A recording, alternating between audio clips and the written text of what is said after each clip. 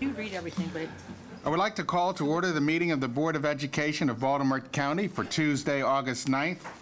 We will all rise and recite the Pledge of Allegiance to the flag, to be led by Jaden and Jonathan Hughes, who are students of Deer Park Elementary School. Jaden's a kindergartner, and Jonathan is in the 5th grade. So,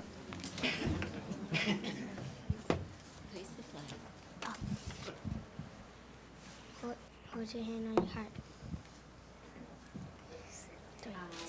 I pledge allegiance to the flag of the United States of America and to the republic in which it stands, one nation, under God, indivisible, with liberty and justice for all.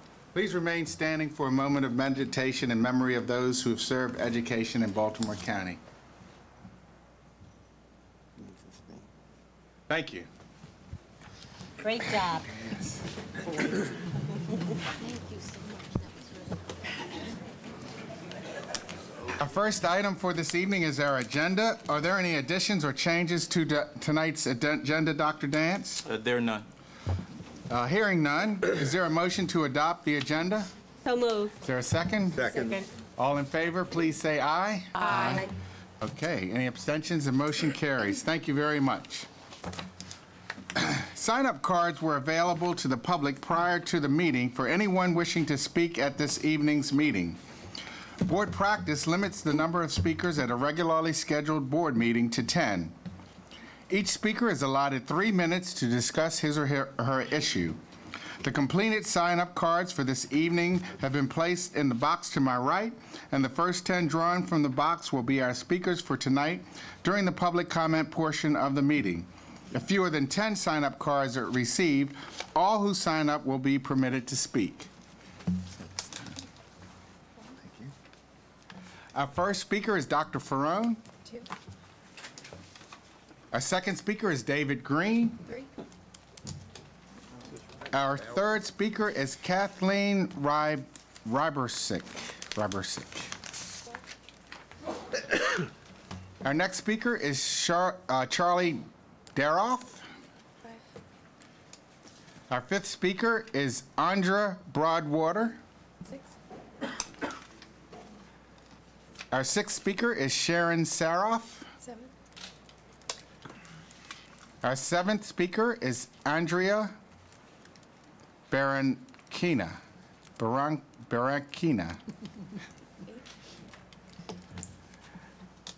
Our eighth speaker is Kristen Tilton. Our ninth speaker is Nate Soroff. 10. Final. And our last speaker for this evening is Anna Sir. So I think that's all our speakers that signed up. All right, moving through our meeting, our next item is the superintendent's report, and for that I'll turn it over to Dr. Dance. Thank you, Mr. Chair, members of the board. If we take a quick glance at our calendar, we recognize that summer is quickly coming to a close. This morning, we had an opportunity to welcome over 700 new teachers to Baltimore County, 600 who will be brand new to our classrooms, but 100 who started after new teacher orientation this past school year. I want to thank the county exec for joining me today, along with our board chair. And I think Ms. Kathleen Causey came by as well, too. But it was a lot of excitement at Perry Hall High School. Marching Gators started us all. We had an excellent rendition of the Star Spangled Banner by Patapsco High School and Center for the Arts students. And we are really ready on our way to begin the 16-17 school year. I also want to commend the Board of Education, who just recently held this retreat at the Suburban Club and talking about goals for the board over the course of the 16-17 school year. So I want to personally commend you for your dedication to the work that's coming up this school year. 2 very quick comments on policies the board will be considering very shortly. Policy 6303, which is the board's proposed heat policy. I want to say that I did share with the board at the retreat that I was in conversations with our state superintendent and asking that as we begin the year with 34 unair-conditioned schools, if we had to make a decision whether to close those schools or not, will it be allowed to count as a waiver, as we typically do for the 7 schools that are in the Hereford zone. We have to close for inclement weather. Dr. Salmon has agreed agreed that she'd be willing to, in fact, do that. However, even though it was agreed upon, it is with caution, as we do have the shortest high school day in the state already. And every single year when we make the decision of how long the schools stay open, particularly at the end of the year and working with our bargaining agreements, bargaining units, we always make it knowing that we are very short on high school hours. But with that being the case, if the board does make a decision, then we will be able to adjust accordingly. The other policy is 6401, which is our advanced academics policy. I want to set the record straight. There was some notation made that we were getting rid of gifted and talented in Baltimore County, which is in fact not the case. I do want to thank Wade Kearns, our coordinator for advanced academics, for his work. I want to thank GTCAC for its advocacy. We've talked a lot about making sure we're providing for the needs of all of our students, but we are not getting rid of gifted and talented in Baltimore County. However, I do understand that there has been some concern around the name gifted and talented and having that in the policy along with advanced academics. And so I've asked our staff if they would work with Ms. Ormaine Williams, who's chair of the board's policy review committee, to review the name in terms of advanced academics / gifted and talented. And I think that Ms. Williams has agreed that they would be looking at that at September the 19th meeting. Last but not least, on August the 20th, we're going to be celebrating 75 high school graduates who have been completing their high school course requirements through our extended learning opportunity. And so we implemented this about 3 years ago, where we wanted to make sure that all of our students had an opportunity to graduate and graduate in the year that they finished their course credits. And so on August the 20th, we will be recognizing 75 students for meeting that milestone. As we count down the last remaining days of summer, I want all of our teachers to enjoy the next 7 days before you'll be joining us again. And all of our teachers know they've been participating in PD all summer long. Many of our teachers were volunteers today at TABCO with new teacher orientation, and many have already started to set up their classrooms already. But to our students, we are counting down the days until we welcome 112,000 students to our 173 schools. So enjoy the remaining days of summer, and that concludes the superintendent's report. Thank you, Dr. Dance. Our next agenda item is the chair's report, and my comments kind of parallel the superintendent's. It was very uplifting today to welcome over 700 teachers into Team BCPS as a part of the new teacher orientation. This event is certainly a reflection of how Baltimore County Public Schools is growing and is refreshing itself. Our new teachers come with renewed energy and the skills needed to impart 21st century learning to our students. The new teacher programs are also a reminder to recognize how essential our teachers are in the efforts to provide the best education possible for our 112,000 students. Our teachers must be recognized for the very challenging tasks that they embrace every day of the week. It is my sincere hope that they will feel supported by the Board of Education and the entire BCPS team. Meeting with the new teachers today was a bit discouraging, as it suggested that summer is quickly coming to an end. Just a moment ago, it seemed like we just got started with the season. There has been much going on at BCPS through the summer months. Since our last board meeting, as Dr. Dance mentioned, the board did have its annual retreat. And I want to publicly thank our stakeholders who provided input on how our board might improve its operations. We've begun the work to transform your suggestions into action and improve the manner in which the board conducts its business. There are a number of important policies that will come before the board in the coming weeks. Board members have received quite a number of emails and letters during the summer. The input from the community and stakeholders is critical to allowing the board to make informed and efficient decisions. We continue to encourage all of our stakeholders to communicate with the board as we decide on policies issues for our system. The school year will begin for our students on the day after our next board meeting in a couple of weeks. Several board members will join the superintendent in welcoming our wonderful students back to school on the first day. We all must keep our focus on providing the best experience academically, as well as support them socially and emotionally during this coming school year. These are all my comments, and now I'll turn it over to our new board member, our student board member, Ms. Aislinn Bratt, with some comments from her perspective. Okay. So hi everybody, my name's Aislinn Bratt, and this year I'm going to be a senior at Towson High School. I applied for this position because, like BCPS, I take my education very seriously. As Benjamin Franklin once said, I have an investment in knowledge pays the best interest. Like all student members before me, I have a history of leadership and service to my community, but what's really important is not who I am, it's what I'm pledging to students. As a student member of the board, I recognize I'm no longer simply acting in my own interests or the interests of Towson High School. I'm representative of all 112,000 students.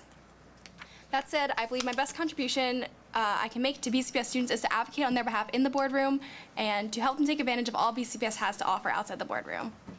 The core purpose of our school system, according to Blueprint 2.0, is to foster learning. As a student member of the board, I believe the best way I can further that purpose is to open communication with all students, allowing student voice to be heard as part of Goal 3 of Blueprint 2.0. Having consistent and reliable access to student voice is a prerequisite to solving any problems facing our students. How can we effectively solve issues of equity if we don't know who feels maligned? How can we effectively target and prevent bullying if we don't know who the victims are? Encouraging communication with students will also teach them good citizenship, their value as stakeholders in BCPS, and what opportunities outside the classroom BCPS can offer them. Therefore, my goal this year is to increase the frequency and effectiveness of communication between myself, the board as a whole, the BCPS staff, and students to promote a better learning environment. To achieve this goal, I will, first and foremost, always be available by email at abrat@bcps.org, through Twitter at @balcosmob, and on Instagram at BCPS_smob. Additionally, I'm going to provide an online form for students who request for me to visit their school during the upcoming school year if they want to bring something to my attention. And finally, I was given the opportunity by Dr. Dance to host a panel on issues of equity at the upcoming A&S meeting on Friday, yet another way BCPS can get feedback from its students. Of course, this is just the beginning. I'll be working with the communications team all year on ways to stay connected to students, and I appreciate everyone's support in advance. Really quickly, before I turn it back over to Chuck, I'd just like to say thank you to all the staff who have helped me transition into this position. You all know who you are. And finally, I would like to extend a special thank you to Diksha for always being available to help me in any way possible and for leaving very large shoes to fill. So thanks, everybody. Thank you, Ms. Bratt. Thank you.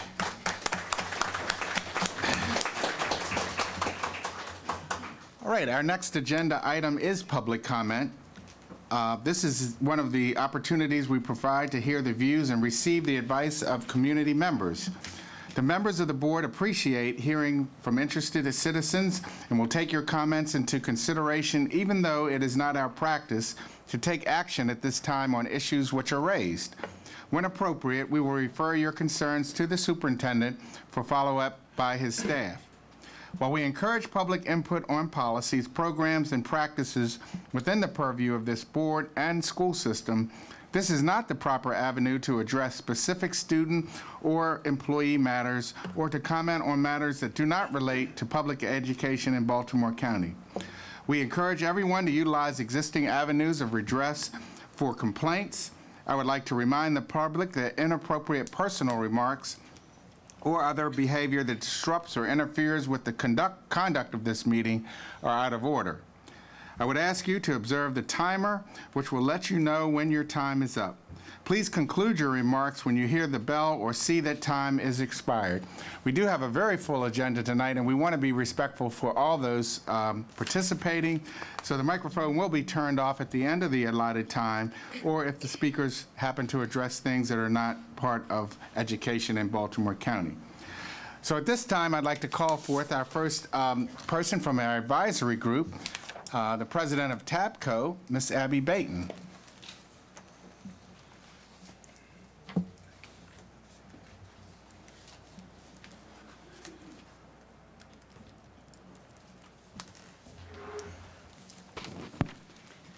Good evening. Good evening, Ms. Baton. Hello to some of you again, because I saw you earlier. Good evening, Chairman McDaniels, Dr. Dance, members of the board. So here we are at the beginning of a new school year, just a few days away, as many of you mentioned. Everyone is counting, I think, down to the hour at this point. The new teacher orientation today began helping to acclimate the over 600 new teachers to Baltimore County, with a few more on the way.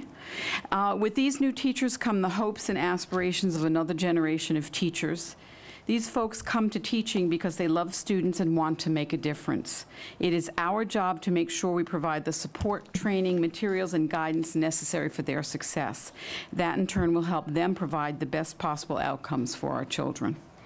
We in Baltimore County are lucky because we have many initiatives and supports in place or being put in place to assist our teachers in their profession. These are critical, and as we continue to work collaboratively on refining, adding, or removing the various resources we are providing, it is the input from the teachers that keeps us moving forward in the most useful, productive way possible. I am hopeful that we will be able to stem the tide of the teacher flight that is taking place all over our country. I have heard from so many of my colleagues from across this nation about the difficulties they are having finding qualified teachers for their classrooms. We are truly lucky in Baltimore County. If we continue to address the issues we face carefully with fidelity, thoughtfulness, and determination, and of course with perseverance, we can't help but be successful in overcoming the obstacles in our path. I know I am ready to go and really excited to get on with our school year, so thank you. Thank you, Ms. Payton. Our next speaker is from the Special Education Citizens Advisory Committee, Megan Stewart-Sicking. Good evening, everyone. Good evening. Good evening.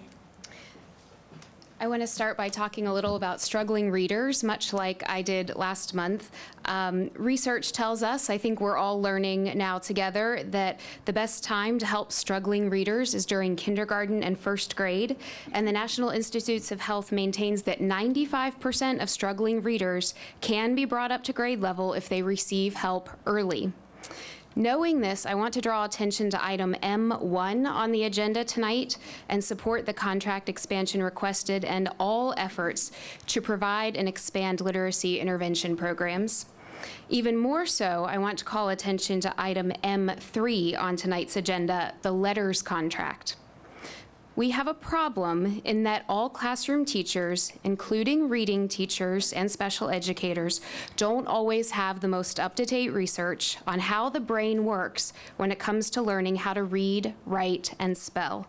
And they don't all have the knowledge of the best methods of intervention for different struggles, such as dyslexia.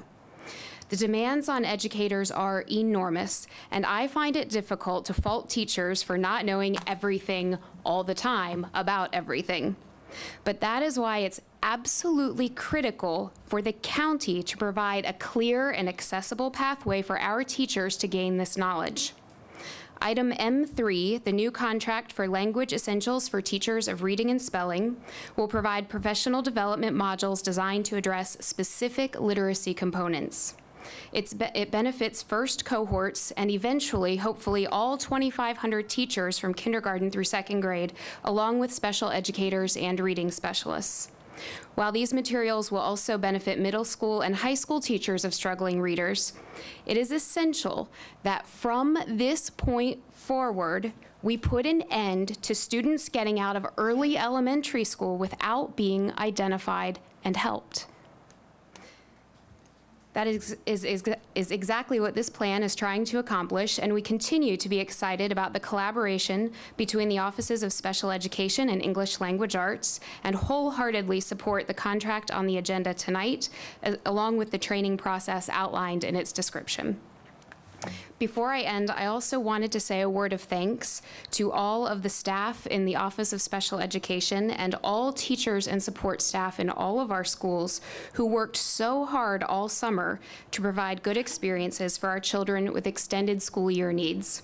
While some have been enjoying vacations, these teachers and support staff have been working very hard all summer for students who have summer needs, and I wanted to say publicly that those are deeply appreciated and noticed.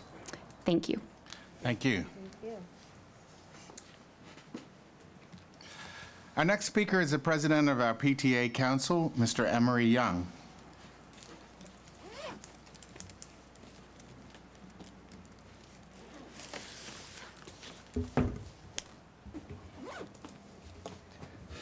Good evening. Good evening.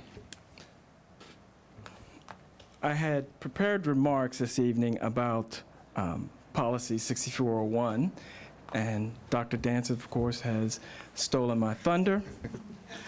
I'm not going to read my remarks, but I will say it is welcoming to hear that you've heard the concern of parents and community members about the wording in the policy and going to send it back to have that looked at and reviewed.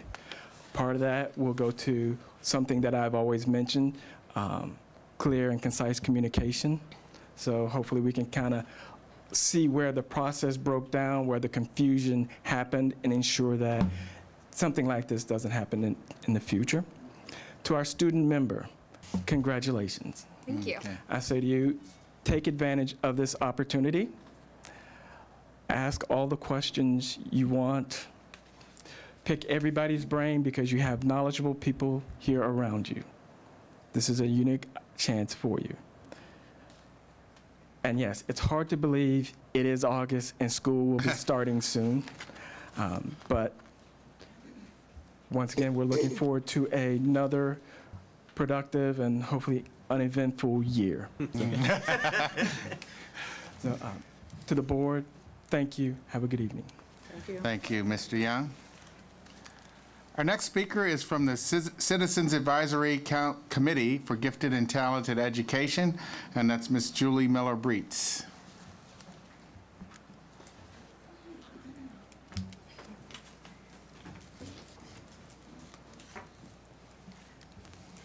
Good evening, President McDaniels, board members, Dr. Dance, and the BCPS community.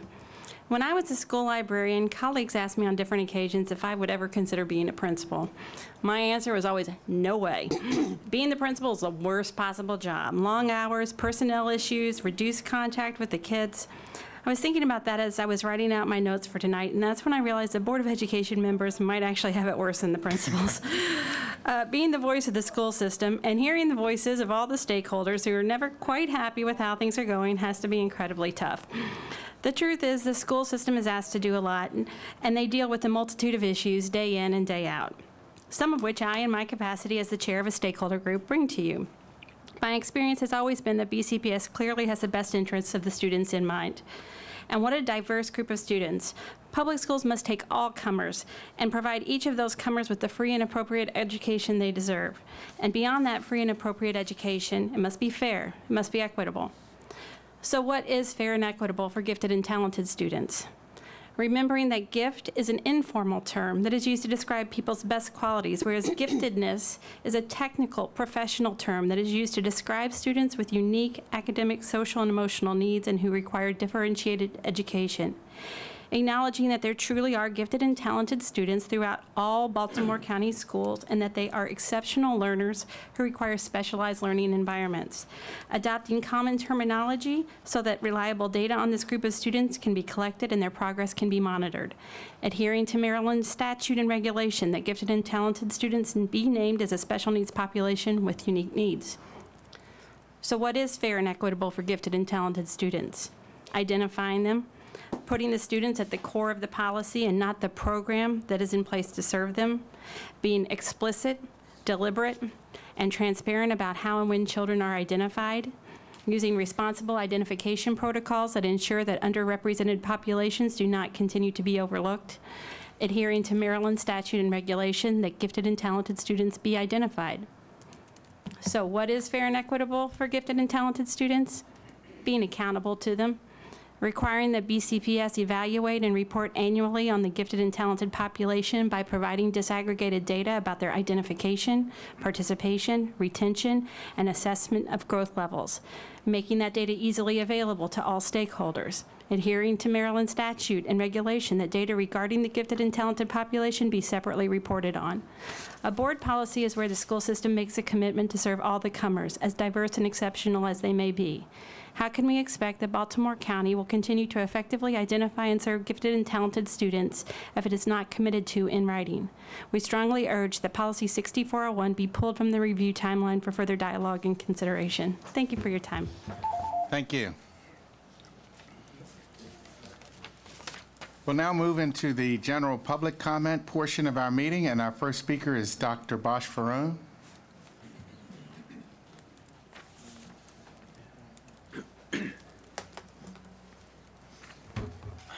Good evening to all. Happy summer. Good evening. And Mr. Chairman, board members, briefly, engagement of the public is really very important for the school system and for the public. So my recommendation for the Board of Education to consider popularization of the stakeholders. My observation is less than a quarter of the stakeholders speak to the board in every board meeting. I think the public needs to know about the stakeholders and their accomplishments much more than what we hear. And the Board of Education, I believe, needs to assess which stake group is effective and which one is not, and to address the ones that are not really showing up or not contributing. Involvement of the public is really important, and I hope nobody would shoot me down. I suggest that you consider to make the public speakings up to 15 instead of 10. Keep it for 3 minutes. Shutting the microphone, I again believe, gives the wrong impression. The chair can always say stop, and I think verbally it would be far more acceptable. Answer every email. I thank the board members that do answer the email, no matter how brief it is. I believe the Board of Education needs to work on that. And last but not least, I have really concern about the closed meetings. My sense, my ESP, right or wrong, that the Board of Education members are discussing non-secretive matters in the closed meetings. Obviously, I'm not really there, and I'm not a member of the FBI or anything like that, but ESP is what I am guided with, and I ask you to consider to be more open. Last but not least, the school system is really so important for our society, and the events around us within the country tells how important your actions or lack of actions. The focus on science and math and gifted and talented is really important, but also it's important to build a new generation that love each other, care about each other, regardless of color, national origin, religion, belief, etc. And I really want the board to remember that it's not just math and science. Thank you. Thank you. Thank you. Our next speaker is Mr. David Green.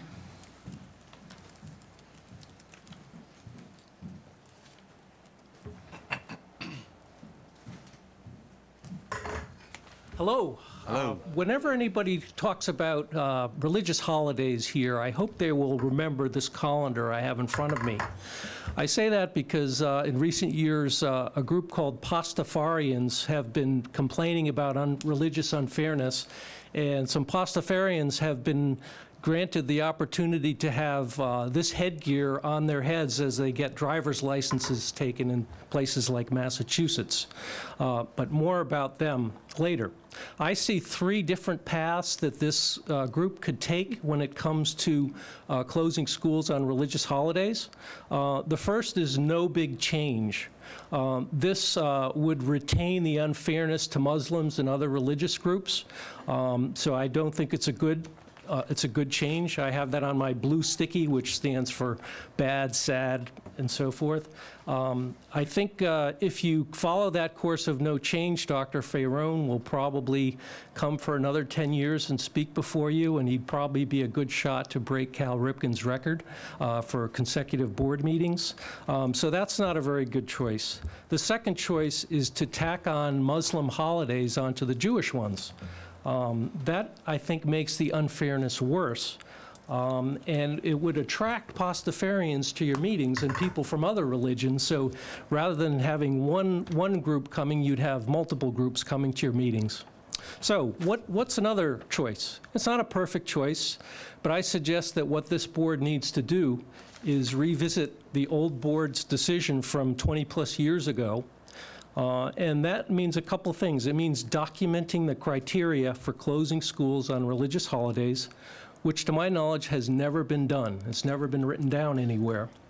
I would also suggest revisiting the level at which school closing decisions are made. It's currently made for the whole county. Why can't we do it at the school level? That would reduce the impact.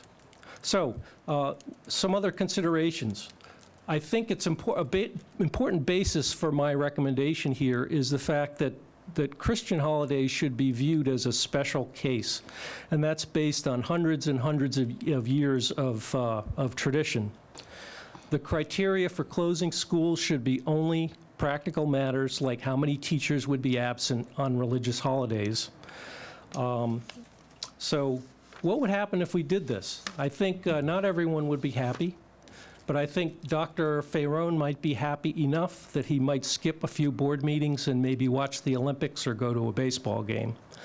I think you would avoid having people, Pastafarians and other religions come, and I think you'd have shorter meetings and you'd give other people with very important issues the chance to speak here and make space for. Thank you, Mr. Green. Our next speaker is Kathleen Rabarchik. And I'm going to ask you if I got close at all Very, very close. with your last name. There's very few of us in Maryland. Good evening, everyone. My name is Kathleen Rabarchik. You were very, very close. Good. I'm a BCPS parent as well as an employee, and currently in the Office of Student Behavior, and I'm also a former substitute teacher for the county. I've also been a member of the Glendale-Glenmont community for 40-plus years. I moved in when I was 18 months old. Community served by Halstead Academy, Lock Raven Technical Academy, and Towson High School. Several of our community's children are in the Technology Magnet program over at Cromwell Valley Elementary, my fourth grade son included. This year, CVE will be piloting a wonderful program where my fourth grader is going to be learning Java, which I think is fantastic. If that program continues next year, he'll be actually learning computer coding in fifth grade, which is remarkable. Now, a lot has been said about technology and Baltimore County Public Schools in the past couple of months. Not all of it's been positive. I've watched the neighborhood forums, I've watched the Facebook feeds and the conversations very intently because my son goes to a technology magnet school. But times change, and so do we. While I understand why some parents may be nervous about technology being part of the curriculum and becoming so much a part of the curriculum, it's necessary. You know, in 1980s, when I was in high school, Commodore 64s and Commodore 128s were state of the art. We've come a long way since then. My sons deal with Facebook and YouTube and various other things in their social lives. And at school, they have a lot of technology around them because of the schools they're in and the place they are right now. But, you know, by graduate school in the 90s, I had a state-of-the-art laptop, or what I thought I was. Now it's a very nice doorstop. Technology changes fast. And we live in a world where computers are the norm now, not the exception, at least in our culture. Our children don't write on slates with chalk anymore. They don't write in composition notebooks with pencils anymore. They do work on computers. And I think it's very vital that BCPS continues their technology march so that we can keep up with the way the world is evolving. When our kids come out of high school, unlike me, they won't be typing their term papers on a typewriter. They'll be dealing with computers in every aspect of life. Every day when I go to work, I punch in on a computerized clock, and then I turn on my computer to begin my day. I just want to thank BCPS for being very forward-thinking on this. As a parent, as a former substitute teacher, and also as someone who is part of you, I'm very, very proud to see that you're on the cutting edge of this. Thank you so much for making a difference for our kids. Thank you. Thank you. Our next speaker is Charlie Saroff.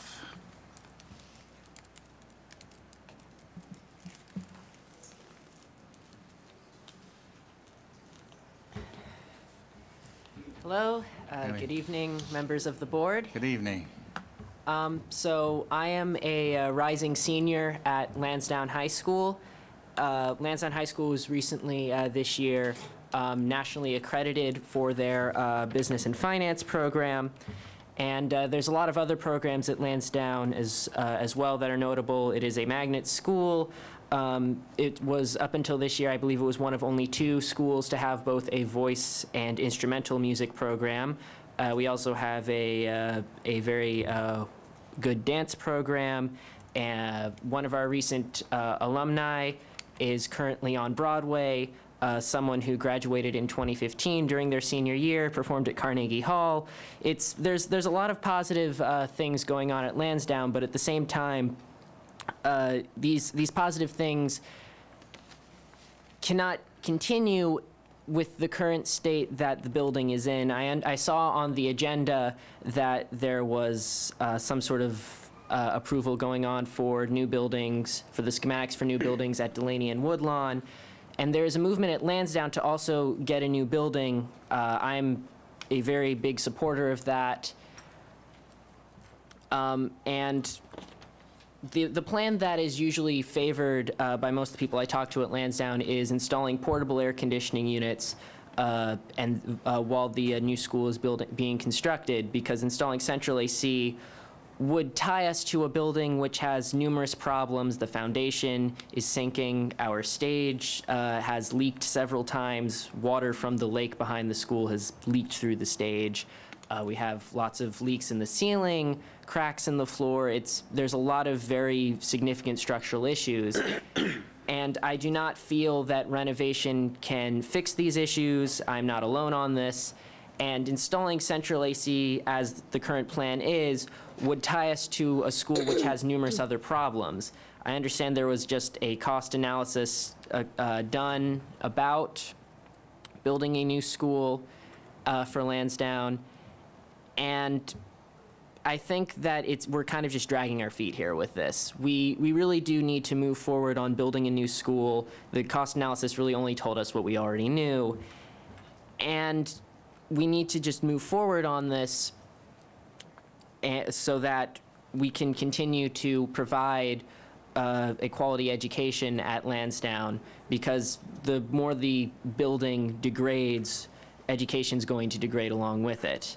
It's hard to focus in hot classrooms. It's hard to focus when the ceilings have cracks, and it needs to be fixed expeditiously. Thank you. Thank you, Mr. Saraf. Our next speaker is Andra Broadwater.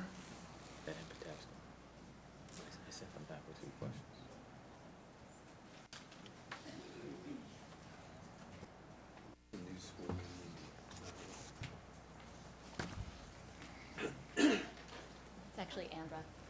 Andra, sorry, thank you. Thank you for the opportunity to speak with you tonight about Start School Later. There are 3 pillars to good health. You eat right, you exercise, and you get plenty of sleep. As parents, we can influence the first 2, but the third, sleep, has really been taken out of our hands by schools.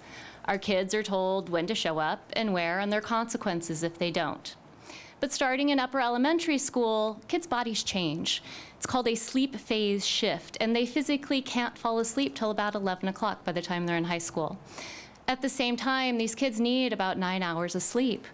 And nationally, only 6% of kids get that. In Baltimore County, our schools start as early as 7:10. That means thousands of students are on the bus in the 6 a.m. hour or earlier. Sleep-deprived adolescents are more likely to be obese, have migraines, be depressed, and have suicidal tendencies. They're more likely to engage in risky behaviors like smoking, drinking, and fighting. They're more likely to carry weapons to school. And they're more likely to get into car accidents, either as a driver or a pedestrian, and they have lower school performance. When schools delay bell times, measures of mental health improve, truancy, tardiness, and dropout rates decrease, teens actually get more sleep at night, and the rates of car crash actually decrease. Academic achievement also increases. Studies in districts that delayed start times found statistically significant increases in overall student achievement, with the greater increases from lower achieving and students from disadvantaged backgrounds. In fact, a Brookings Institute report estimates that test score gains following a schedule change were equivalent to those achieved by reducing class sizes by 1/3. Finally, delaying start times benefits athletics. The American Academy of Pediatrics reports that fully rested student athletes were 68% less likely to be injured than their peers.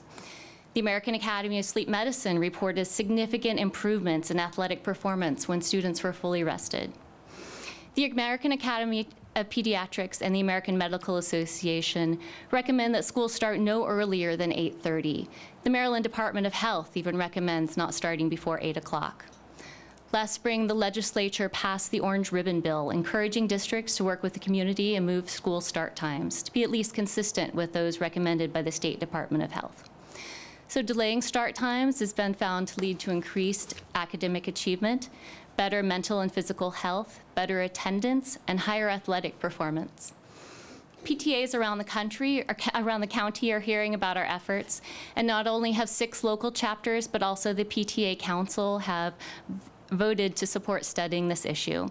I urge you to consider the harm our early start times are doing to our students and our community, and the benefits that can be found by making the decision to start school later. Thank you. Our next speaker is Sharon Saroff.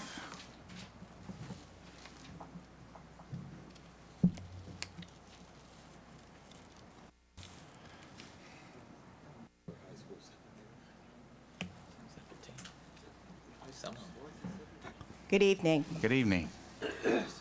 I'm here to bring to the attention of the board some concerns in special education. I've heard a lot of positive, but I want to bring something that is negative and needs to be addressed as quickly as possible because it affects accountability. It affects performance of these students.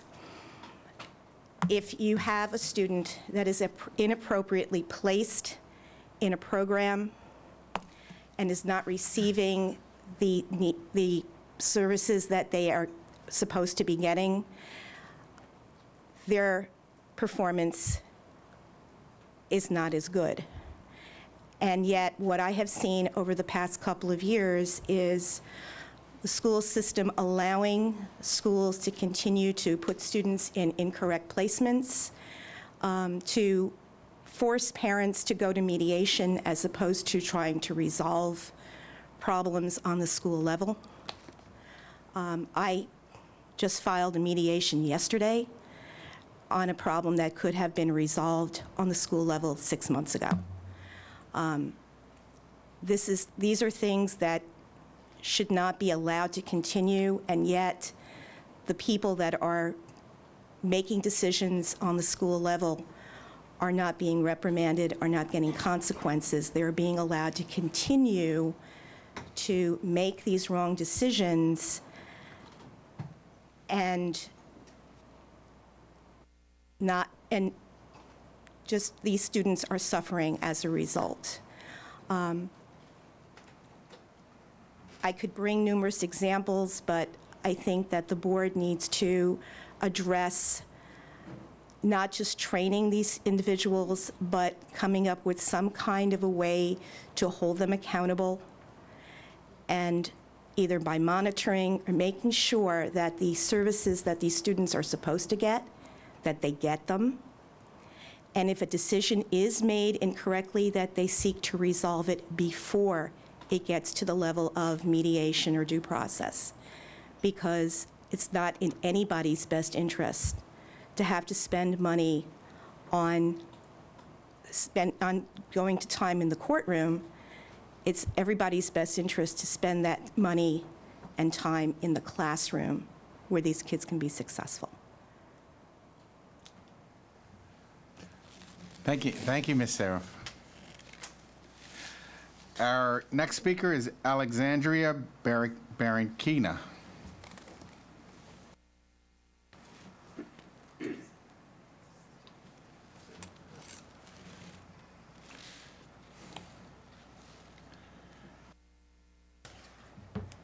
Good evening to the board and to our superintendent. I apologize, I'm very ill prepared to speak because I only found out about the policy 6401 last evening, and by accident through social media. And it's a grave concern to me as a parent, and I come here as a parent, not as a professional social worker, which I am. I'm concerned on so many levels. GT kids are kids with special needs. If we don't recognize that, then we're missing the boat. They may be on a different level, and they may be on a different end of the spectrum of special needs, but they still have special needs. When we're trying to change the designation, my biggest concern as a parent, when we stop calling it GT and call it something else, My fear is that the funding is going to go away on some level. Some programs will not be available. The opportunities will disappear.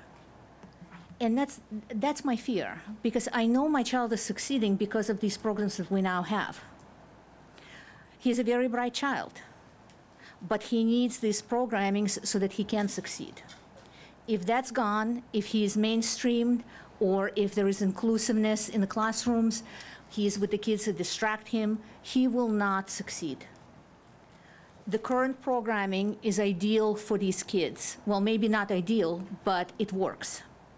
You take it away, and we're going to have a generation in 20 years that could have been taxpayers that are supporting all of the other programs, and these kids will be functioning at a lesser level than they can. And it really should not be acceptable. And I understand what you're saying, that you're going to re-examine this policy, that you're going to look at the verbiage. And I hope it's not just a knee-jerk response to all of the concerns that the parents have verbalized. I hope you're actually going to go ahead and do that and consider what I'm saying. There's so many opportunities for these gifted kids, but they need to be identified early enough and presented with these opportunities. The brightness and the brilliance is there, but if it's not developed, it's not going to go very far. It's going to be dimmed down, dumbed down, and achievement will not be there for these kids. And neither will the opportunities in life. So please, when you go back and review this policy, do a good job. Look at the verbiage, because it is important. The language is important. The designation of GT is very, very important. Thank you. Thank you. Our next speaker is Kristen Tilton.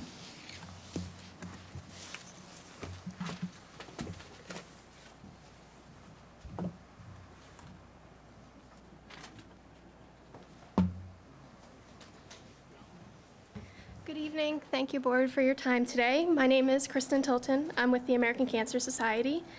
Since 1913, the American Cancer Society has fought for every birthday threatened by cancer in our community and in every community. By taking what we've learned through research, we've contributed to a 20% decrease in cancer-related death since 1991. And therefore, there's actually over 12 million cancer survivors nationwide right now. So how do we do this as a community? There are 4 things we can do, and 4 things that our students can do and faculty. First, we can help people stay well with prevention information and education for both students and faculty in the school and outside. 2, we can help people get well, and unfortunately some people do get diagnosed with cancer, and we're here to help with that. We hope they come to us for the help. We have a 1-800 number that's actually 24/7. You can even call on Christmas and they're there.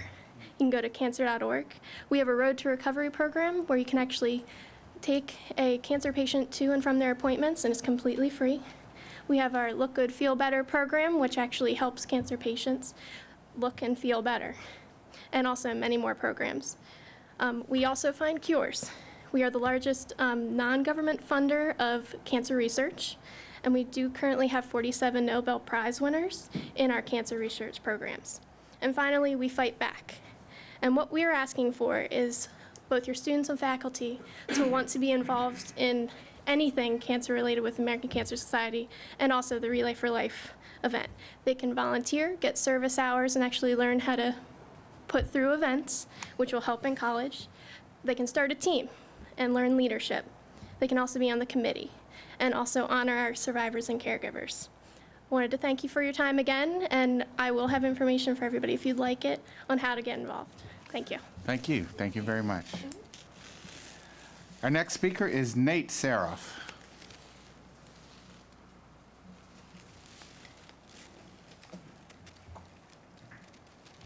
Hello. Hello. I wanted to talk to you guys about, as an alumni of Lansdowne High School, I want to address the issues of preparing students for adulthood. I went to American Academy of Dramatic Arts, which is a school in New York City, conservatory, which is highly up there in conservatories. It's one of the best in the United States. Unfortunately, though, this school does not have things like a nurse or a health department or a meal plan. So I had to do a lot of the cooking and things like sewing on my own. I think it is beneficial, though, for students to have things like cooking and sewing and other skills in the classroom. What we mostly teach students nowadays is how to write a resume and how to do other things, such as getting your college essays together. But we don't teach that until the senior year, when you can actually get a permit for having a job at the age of 15. When having a resume is taught when you're in senior high school, it doesn't really make sense to have it taught senior in high school when many people probably already have jobs at the age of 15 from having permits.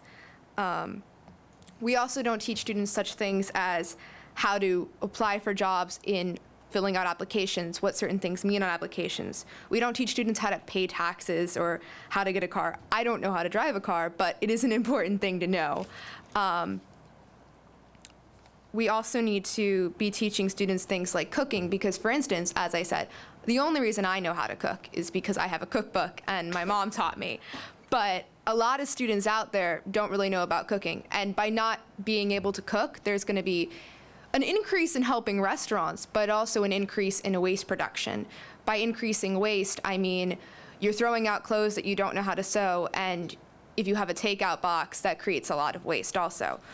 So we're not helping the environment by not educating our kids in certain things.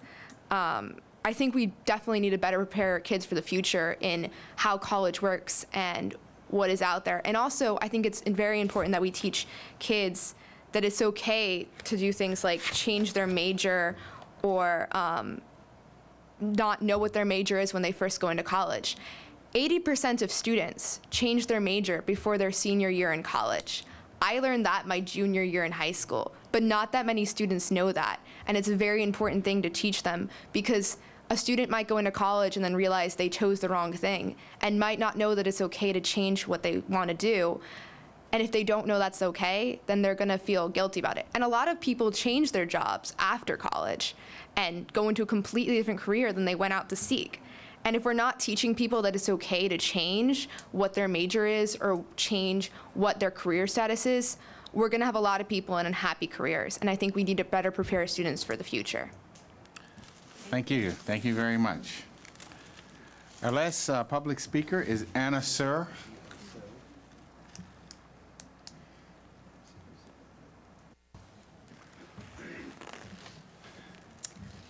Hello. Good evening. Good evening. I'm here. My kid has been in BCPS. She's going into 10th grade. She started off in Grange Elementary when they didn't have air conditioning. She got into the magnet program at Parkville when they didn't have air conditioning. And now she's in the magnet at Patapsco, which isn't going to have air conditioning until she graduates. So I'm really, really happy about this school closure policy for heat. And I'm really happy that you listened to us, and it's no longer just the temperature on the dial, but you're also taking into account the heat index, the humidity. We were just out in Nevada, 115, no problem. We come back here, 40% humidity and 95 degrees, and you're completely dying. So that was great. I'm very slightly concerned. What I'm hearing on social media is that a couple of principals are interpreting your principals shall allow students to carry water bottles at all times, regardless of the heat or air conditioning status. I'm hearing that some principals are saying you should carry little plastic bottles like that. You're not allowed to have the refillable bottles. Some parents can't afford to get you a little plastic bottle every week. And some parents are concerned about post-consumer waste. So I'd appreciate it if you clarified the policy to the principals and say, you can have a refillable plastic bottle at all times. Other than that, I'm really happy about the heat closure policy. I'm also a little bit, would like to encourage you to think of other ways to make things less bad at the schools that don't have air conditioning now. I know that you don't want to buy the temporary air conditioner, or the put in temporary room air conditioners, because obviously they're going to become useless the moment you put in central air conditioning, and they can't be moved to outbuildings or anything like that. But if you could look into perhaps things like some of the theater department lights get very, very hot, and more modern lights produce less heat. I know that some of the electrical systems, again, their older electrical systems will produce more lights. So if you could look into other ways of reducing the heat produced at the schools that don't have air conditioning yet, then maybe conditions wouldn't be quite so bad for the kids. But thank you for giving me the opportunity to talk about this, and thanks once again for the heat closure policy. Yeah, thank you for your comments. All right, our next agenda item, we move into unfinished business. We have some policies up for third reader, and for that, I'll turn it over to Ms. Williams. Good evening, everyone. Good evening, Chairman McDaniel, Superintendent Dance, fellow board members, and to my PRC members, one of whom is away sick and the other is away on vacation, but I'm so glad that I have Kathleen Causey here with me tonight. I am presenting tonight for you third readers, and to my knowledge, there's been no additional comment on them with the exception of policy 6303, which is the heat policy. And we are going to actually make an amendment to policy 6303 in light of Superintendent Dance's comments that he will be able to obtain a waiver for the closure of the non-air conditioned schools. So what I'm asking the board members to do tonight is to approve all of those policies. There's 7 of them, 6 with the exclusion of the heat policy that I'm going to get to in just a second, that you would approve all of them tonight. Of course, first and second readers, you've had them for a while. With regard to the heat policy, all we're doing is amending it in section 3B to add the words non-air conditioned schools. So we'd be asking the superintendent to close all non-air conditioned schools when the heat index is forecast to reach at least 90 degrees Fahrenheit at any time during the following day. And then in section 3C, the statement will be deleted that says early dismissal of the remaining non-air conditioned schools cannot be done safely and would affect transportation services throughout the country. So again, those are minor changes consistent with Superintendent Dance's acknowledgement tonight. So in light of that, I'd ask that we, Mr. Chairman, that we would move to vote on those policies. Now, would you, should we do them all 7 together, or would you, is there any I'm reason? asking that all 7 be done Okay. together. All right. Is there a motion to accept the recommendations of PRC for the 7 policies that are presented this evening? So moved. All right, there's no need for a second. It's been moved, and is there any discussion at this time on any of the policies? If not, I'd ask all those in favor of accepting the policies, please say aye. Aye. Any opposed? Any abstentions? The motion carries. Thank you, Ms. Williams. Thank you very much, board members. This is the right thing to do for the public. I appreciate your support. Thank you. All right, our next agenda item is new business, personnel matters, and for that, I'll call forth Dr. Mayo. Good evening, Chairman McDaniels, Dr. Dance, members of the board. Good evening. Good evening. I would like board consent for the following personnel matters: termination certification requirements not met, retirements, resignations, leaves of absence, certificated appointments, Area Education Advisory Council appointment. Thank you, Dr. Mayo. Do I have a motion to approve exhibits J1 through J7? So moved. Is there a second? Second. Is there any discussion at this time? If not, all those in favor of the approving J1 through J7, please say aye. Aye. Any opposed? Any abstentions? The motion carries. Thank you, Dr. Mayo. Thank you. Next item is the consideration of the administrative appointments, and I'll turn over that to Dr. Dance. Thank you, Chairman McDaniels and members of the board. I would like to bring forward for your approval the following administrative appointments: Principal of Deep Creek Middle School, Principal of Woodlawn High School, Assistant Principal Colgate Elementary School, 2 Assistant Principal positions for Dundalk High School, Assistant Principal Franklin Middle School, Assistant Principal Golden Ring Middle School, Assistant Principal Newtown Elementary School, Assistant Principal Overley High School, Assistant Principal Patapsco High School and Center for the Arts, Assistant Principal Perry Hall Elementary School, Assistant Principal Perry Hall Middle School, 2 Assistant Principal positions at Randallstown High School, Assistant Principal Woodlawn High School, Executive Director of Academic Services in the Division of Curriculum and Instruction, Director of the Data Warehouse in the Department of Research, Accountability, and Assessment, Director of Digital Safety and Innovation in the Department of Innovation and Learning, People Personnel Worker for the Northwest Area for Student Support Services, and Specialist in the Office of Special Education. Thank you, Dr. Dance. Do I have a motion to approve the administrative appointments as presented in Exhibit K? So moved. There's a second. Second. Any discussion at this time? If not, all those in favor of approving Exhibit K, please say aye. Aye. Any opposed? Any abstentions? The motion Abstain. we have one, Ms. Williams abstains, but the motion does carry. Thank you very much. Dr. Dance? Thank you, Mr. Chair, members of the board. I would like to introduce a few new members to our team, but introduce individuals who are being promoted tonight.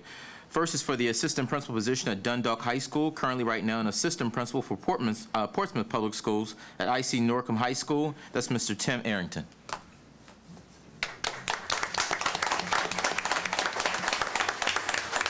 And Tim, welcome to the team. Do you have any family or friends here with you tonight?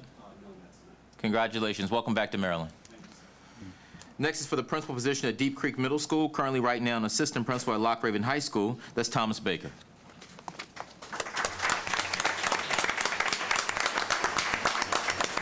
Thomas, do you have any family or friends here with you tonight? In the hallway. Okay.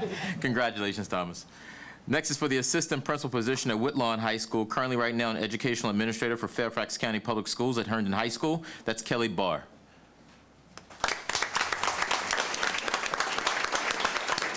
Kelly, welcome to the team. Do you have any family or friends here with you tonight? Yes, I have a friend whose name is Brandy Richardson. Congratulations to you too, Brandy. Next is for the Director of Digital Safety and Innovation, currently right now working with Washington County Public Schools in the Operations Department. That's Mr. James Corns, Jr. Any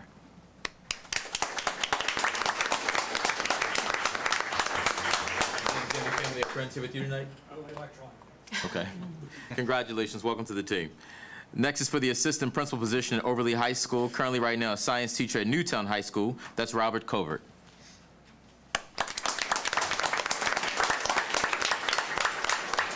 Robert, do you have any family or friends here with you tonight? My wife and my... There they are. Congratulations. Next is for the People Personnel Worker position for the Northwest area, currently right now a health teacher at Kenwood High School. That's Jennifer Cox. Jennifer, do you have any family or friends here with you tonight? Yes, my mom and sisters were able to come this Perfect. They can stand up so we can recognize them as well. There you go. Congratulations. Next is for the assistant principal position at Colgate Elementary School, currently right now an educational associate at Gwynns Falls Elementary School for Baltimore City Public Schools. That's Anne-Marie Glenwicki. Anne-Marie, welcome to the team. Do you have any family or friends here with you tonight? I do.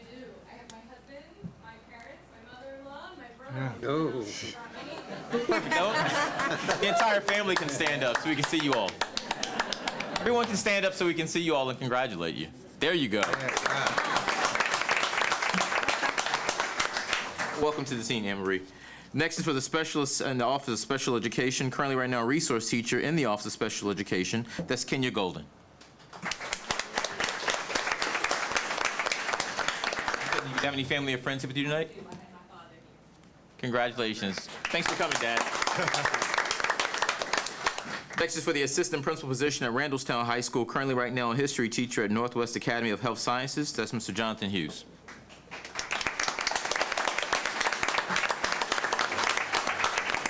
Jonathan, I see your proud new principal here with you today as well, too, but you have family and friends. I think all of them just entered. Yeah.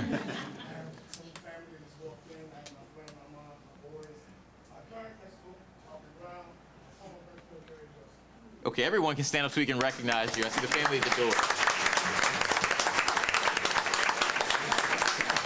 Congratulations, Jonathan. Proud son. That was just the same way 5 years ago. Current assistant principal position at Perry Hall Elementary School, currently right now a resource teacher at Halstead Academy. That's Caroline Neary. Maybe in the other room. No, there she is. Congratulations, Caroline. You have any family or friends here with you tonight? My husband and my wonderful husband. Congratulations to all of you. Next is for the Director of Data Warehouse. So currently right now, the Data Warehouse Manager for Johns Hopkins Healthcare. That's Kimberly Sanner.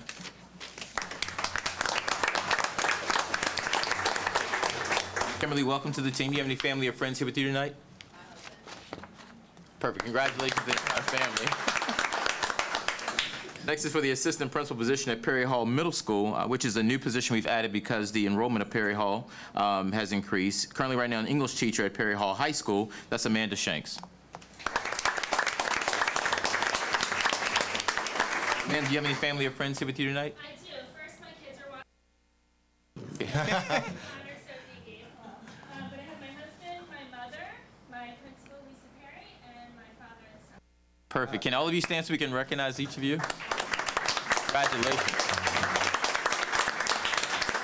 Lisa has a huge smile on her face. So congratulations on your promotion. Next is for the assistant principal position at Newtown Elementary School. Currently right now a classroom teacher at Franklin Elementary School. That's Rebecca Snotterly.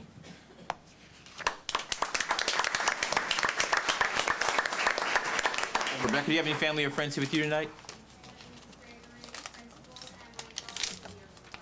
Perfect. Congratulations to each of you. See if they came in. Next is for the assistant principal position at Golden Ring Middle School. Currently right now a resource teacher at Kenwood High School. That's Amy Wazlowski.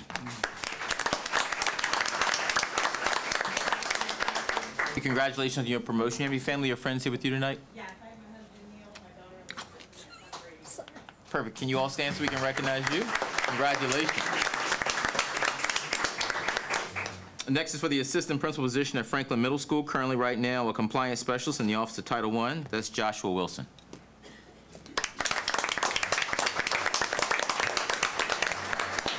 Josh, congratulations to you. Do you have any family or friends here with you tonight? No, I thought if I brought my 4 and 2-year-old, they might try to be up there with you, Dr. Hey, that would have been perfect. Congratulations, Josh. And last but not least, the Executive Director position in the Division of Curriculum Instruction for Academic Services. Currently right now the principal of White Oak School. That's Melissa Wisted.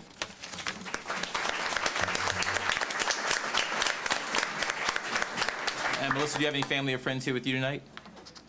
Congratulations to all of you. And we do have one who cannot make it in attendance, and I look forward to introducing her to the board and members of the community. She met a small number of individuals in the community most recently, but that's the principal of Woodlawn High School, who's joining us from Baltimore City Public Schools, and currently an assistant principal at Reginald Lewis High School of Business and Law, and that's Georgina Garrett A.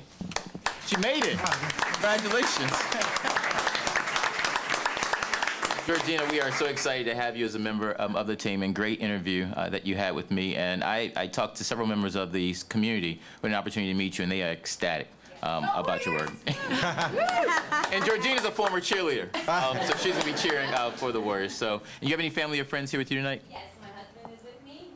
One of our assistant principals, Mr. Gordon, is here, and our new assistant principal is here that I'm meeting. Congratulations, Georgina. We're looking forward to working with you. Okay, that concludes the administrative appointments tonight. Thank you, Dr. Chairman. Yes, Mr. Collins? Dr. Dance, I can't fail to mention, as you might expect, I'm especially proud of Jennifer Cox and Amy Wazlowski. They are teachers at Kenwood High School being promoted, and everyone knows of my love and affection for Kenwood High School, so I have to give a special shout out to any of our Kenwood families. So congratulations to all of you. But I just have to make a special mention of all my friends at Kenwood. So thank you for indulging me once again as I praise Kenwood. Thank you, Mr. Collins. Our next agenda item is new business action taken in closed session, and for that we'll call forth Mr. Nussbaum. How are you? Guess we'll wait a moment while the room clears.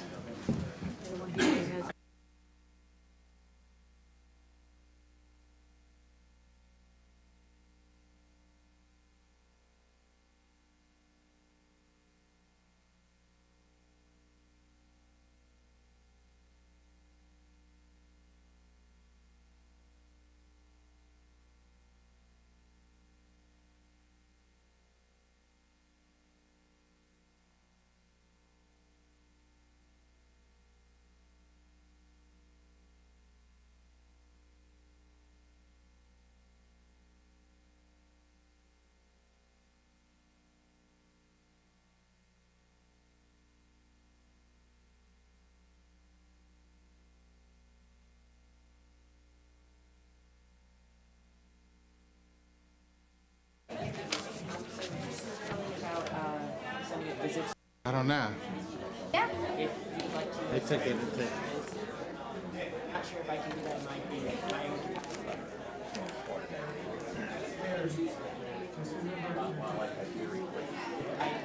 I guess I can talk to that. That'd be really great. I was actually going to open it up to anybody who wants to request, so I'm going to put that form up and I will make sure that's on my list. Nice to meet you. I got one from Brenda. Thank you.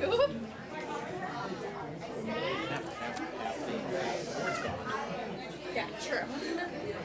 You still have the opportunity to ditch. I lost the group. I'm here. We need a quorum to vote.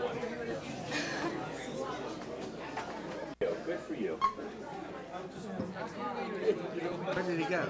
You're going the other way. I think you're on your own. As long as you have to vote on anything, you're good. We do have to vote, though. well, then hold yeah. on. Here we come. You want me to regather? Yeah, if you see him. Want me to leave? No. Oh, you know what? That was an opportunity. How many do we have? told her that was one of 3, the papers. 5. We don't have enough. I was like, thank God. Vote. I know you are, Michael. I kept to. Yeah, tell Nick because. Thank God. That person was dressed like they were Hey, Nick. It wasn't ours. So it was the advanced academics that we were expecting a lot of people to come out. Well, they still are. They here's the. He needs to put on big boy clothes. Yeah. Jill, let the record show I'm not holding things up. What? Let the record show I am not Then holding Michael things Collins up. is seated. All right, This is Mike. true. Gotcha. We got you. Quite a while. It's Ann.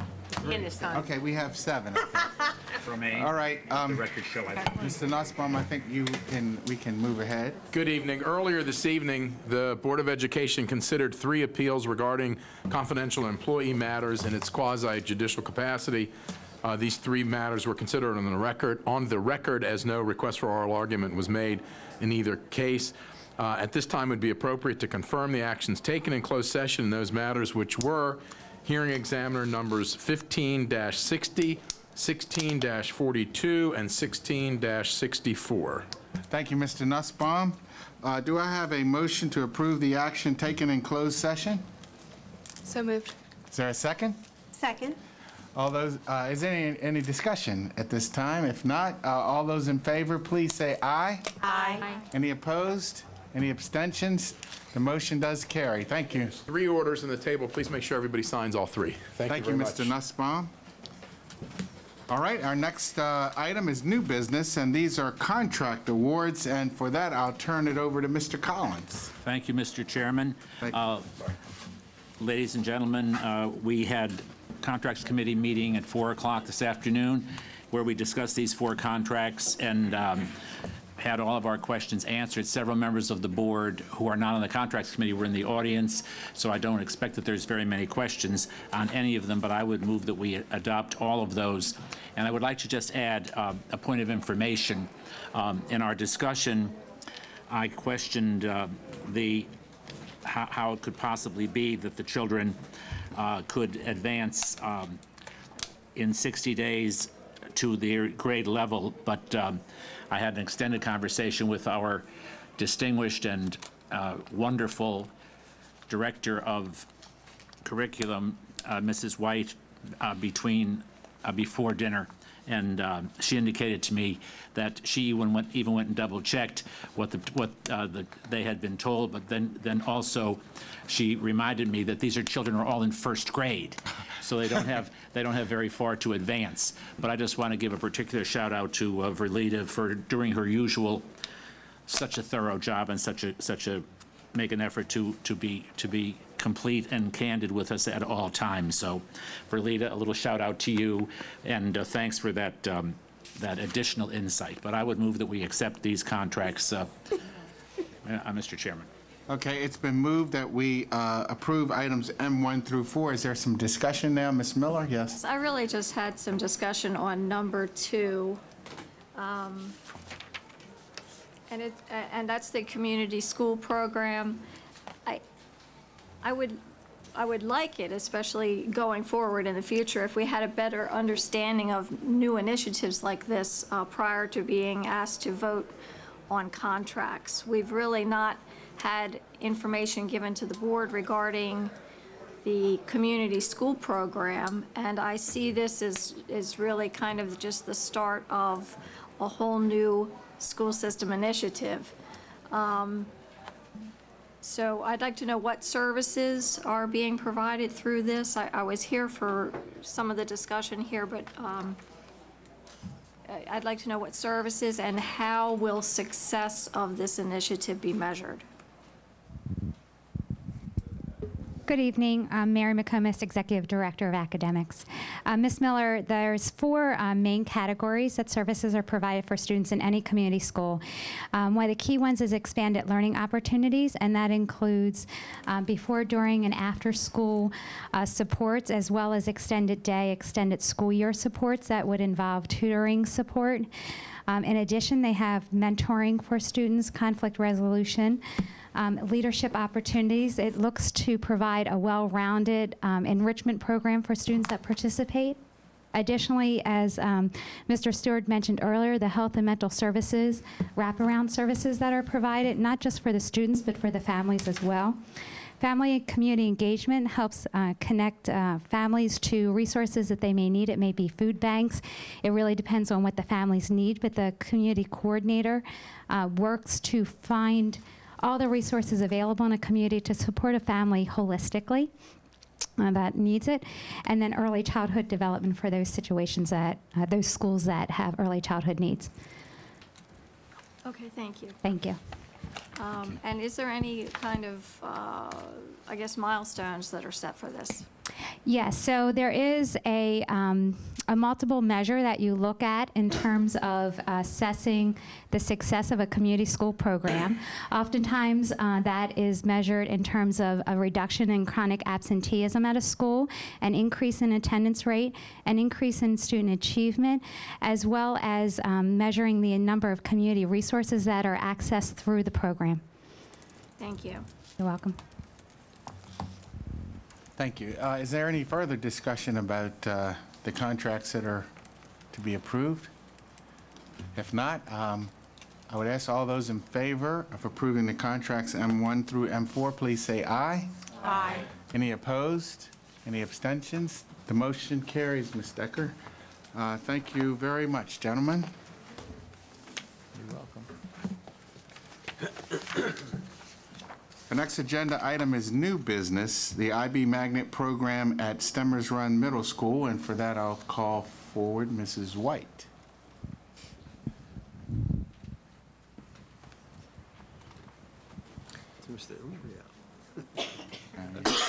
You've changed, Mrs. White. Yeah.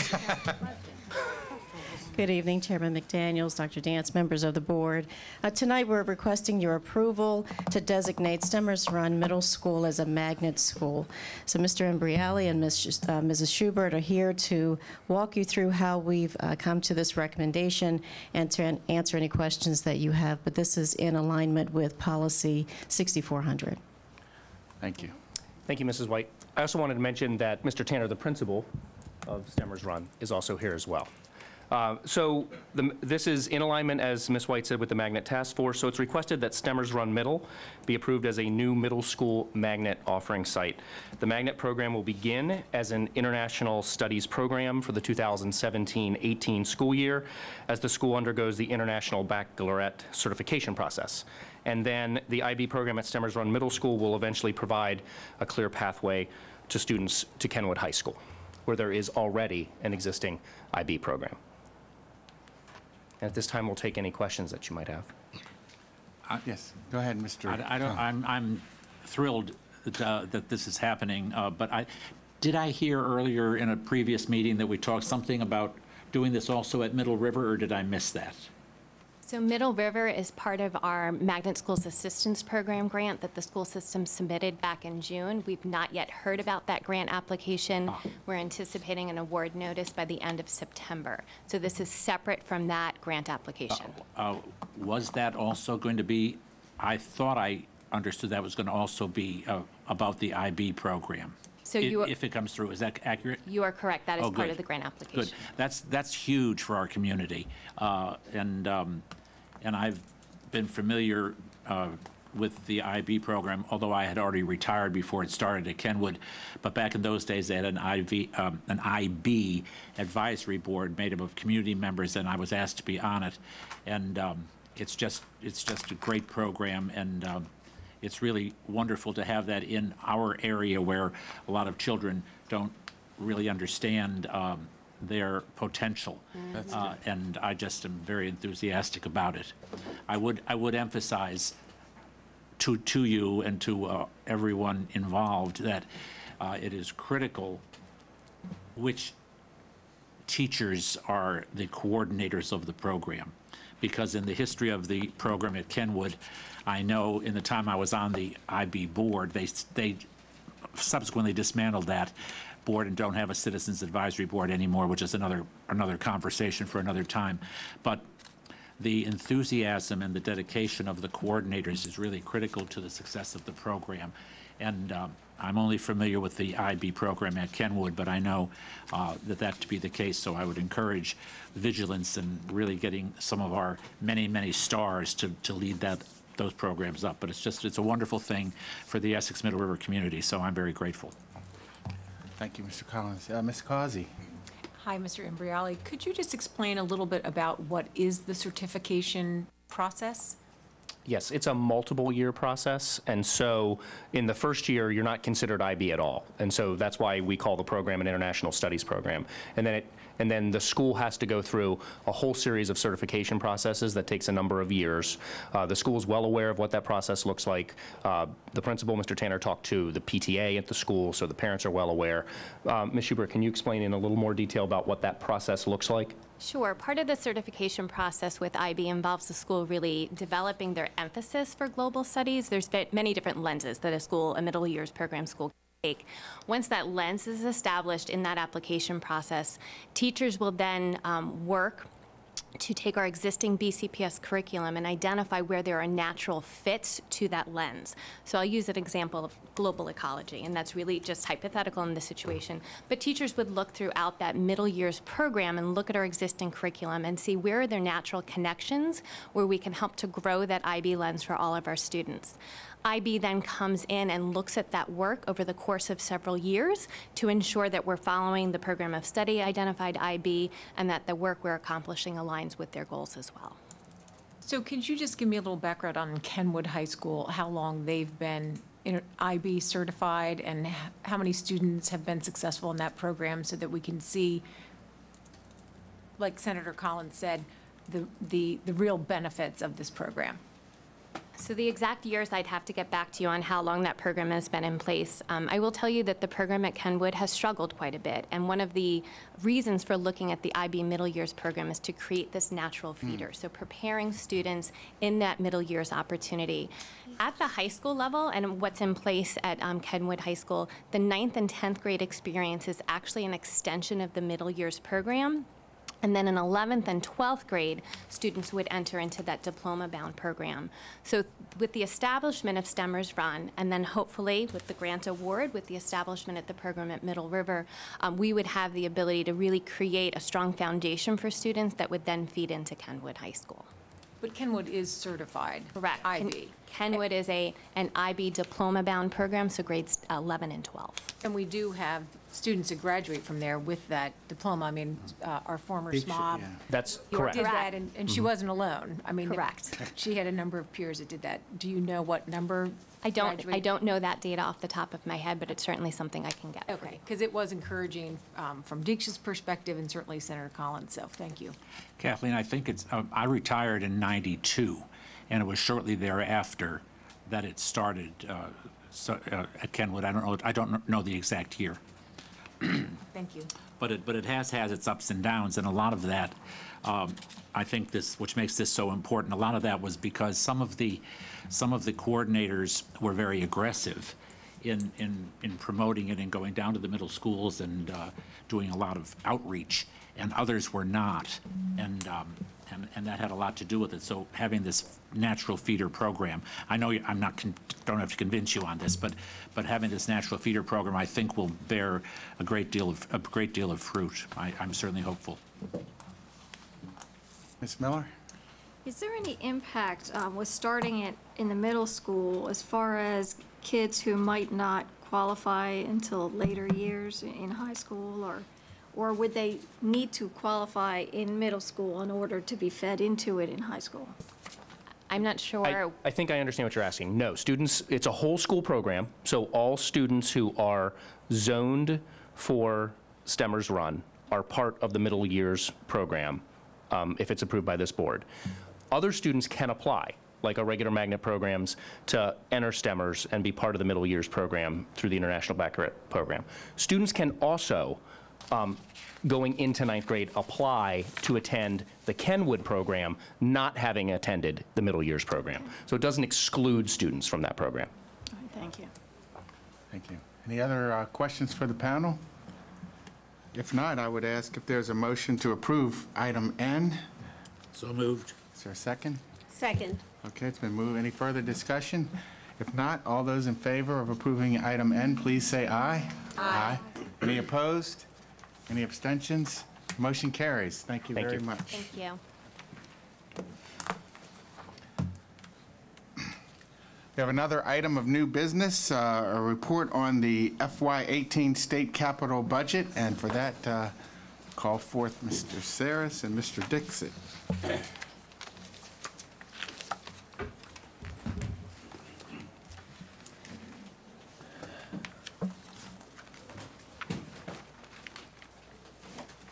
Good evening. This is a report which provides the state capital budget request that, once approved, will be submitted for review by the IAC Committee of the Board of Public Works, and ultimately form the basis of the FY18 capital budget to be adopted by the legislature next spring. The process has been that after introduction during the first meeting in August, we'll have a work session to take questions and discuss the various projects in detail. This year we have an additional work session so that there will be two, August 23rd and August 30th. And we ask that if you have questions in advance, they be submitted to the staff through Ms. Decker, and we'll be prepared to answer those and any other questions on the 23rd and the 30th. Thank you. Very good. Well, thank you for giving us this advanced notice, and as Mr. Sarah said, we have a couple meetings, and as Ms. Causey has often done, I think the earlier we get questions to the group gives them time to come prepared, and we'll have more efficient discussions on the 23rd and the 30th. So we'll be prepared to do that. Yes, Ms. Causey. Mr. Chair, is there an opportunity in this cycle for community input on the capital construction? We will have a hearing, don't we? We usually have a hearing. We had a public hearing in May, and these next two meetings are board work sessions. They're conducted in public, but the public does not pose questions at that time. Okay, so if any community member or stakeholder wanted to also look at this online and provide and ask questions, they can just get them to a board member, and we can fold that into our questions and discussions. I think that's best case scenario, yeah. Okay, and I also had already submitted questions in an email following up on the current capital construction plan that I emailed to Dr. Dance and Mr. Smith today, so I'm a little bit ahead of the curve, but that sounds great. Thank you. You're welcome. Thanks. Thank you. So we will be getting those questions to you, so we'll be prepared at our next meeting to go through the details. Thank you very much. Thank you. All right. Our next agenda item is public comment on policies, and we have a number of them to get through tonight. Our first policy is policy 1280, and we have Dr. Ferrone and Marion Moore signed up. So at this time, Dr. Ferrone, you're first up. And Dr. Ferrone, I'll give you the same option. I'm sorry. Well, I'll give you, if you want to do yours together or separately, whatever you're comfortable doing. I see you've signed up for all the policies, whichever you'd like to do. I'd rather talk to them all at the same time. Okay, well, I'd like you to do it first then, if you would do that. And so do you need me to read them out, or do you have them all in order? I have them in the same Okay, order. all right, go ahead. Thank you all for allowing me to speak to you. I take it seriously. And if I'm allowed to be an active member in the PRC, I would not really speak to you, just an idea. Okay. Policy number 1280 about, excuse me, about community relations. As I stated in previous comments, I request that the word efficient use of school to be defined. 1,300. In the second item under IB or 1B, it says recognizes the importance of community involvement. Recommend to you to use the word engagement. Involvement is softer than engagement, and sitting, listening to the board, I think you want engagement with the public. And the last but not really least, no, I think that's all about it. Thank you. Thank you. Next policy is 5250 on graduation requirements. It's 1,300. 1,300 in my. Okay. He spoke on 13. Why not? He did. He didn't speak on 1,300? Yes, 1,300. Okay. So policy 1,300 about community relations in the school of facilities, the use of facilities of the school. Under philosophy, number 1, item A, my recommendation is to allow the use of school facilities for commercial or business reasons and to generate revenue from that in the form of fees. This is not the same asking the school system to make revenues like taxes. It is about fees. Would be the same if I ask the school system to give me a copy of the past 10 years of anything I have to pay for every page. And I think that would be towards a good use for the school system. The second item under number 3, guidelines,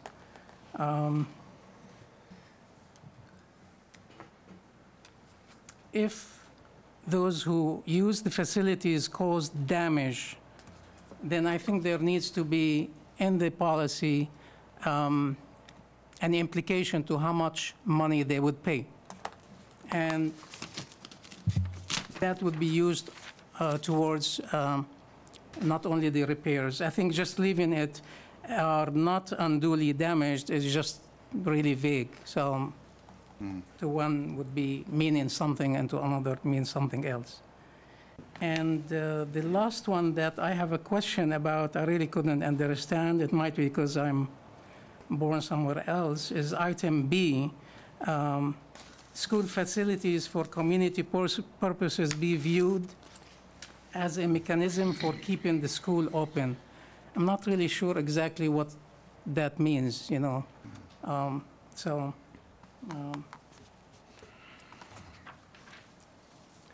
And next one is still 1,300. It's on item D, is approve, reject, or revoke any application.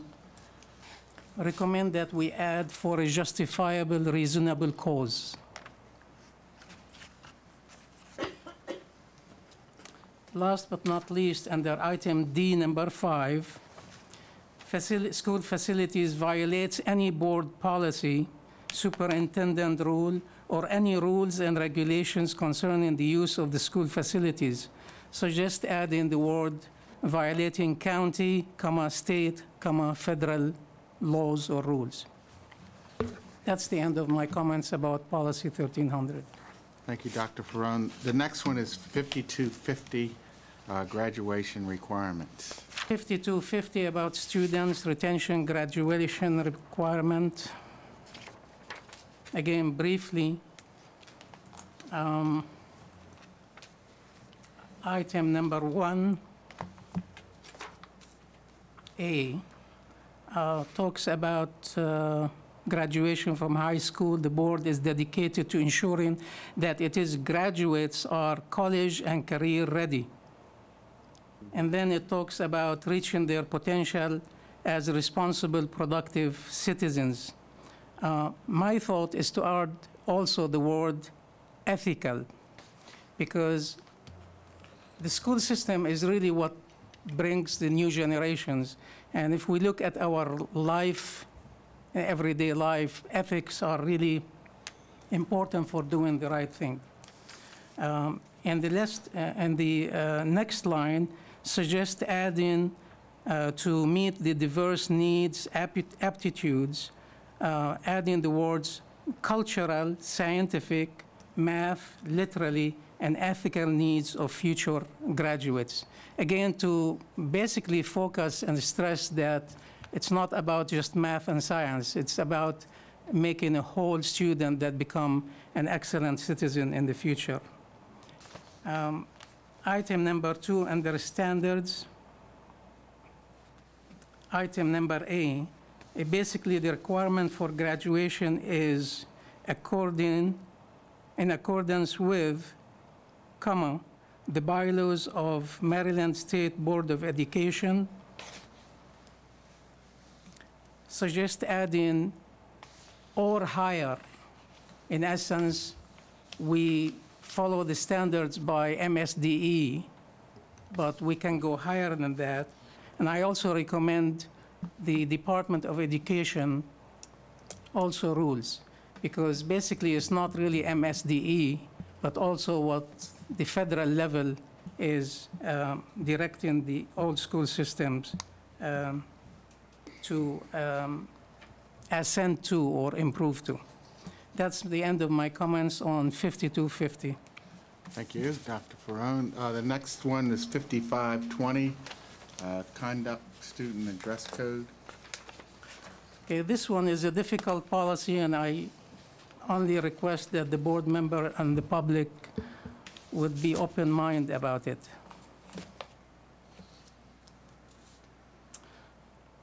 In that policy about the dress code, number 1, it talks about the board believes that the dress and appearance should not interfere with any aspect of educational process. I think this is subjective in nature and can be misused or misunderstood. My comment about the dress of our students, including my kids when they went to school, that private schools, I really think, is better dealing with that issue than public schools. I think being conservative in the dress is important for raising a generation that know how to behave when they go to college. And it is not blaming the victim, it is really teaching the victims that being conservative in the dress would go a way positive in preventing problems in the future when they go to college, and would prevent also distractions in the school system. That's the end of my comment about the dress code. Thank you. The next policy is 5561. I have 5530. Right. 5530, okay. 5530 policy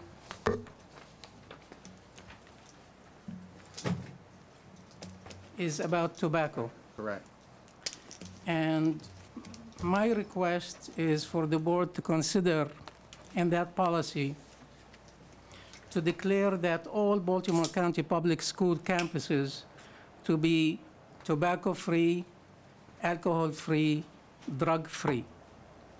And that, of course, will include electronic cigarettes and so forth.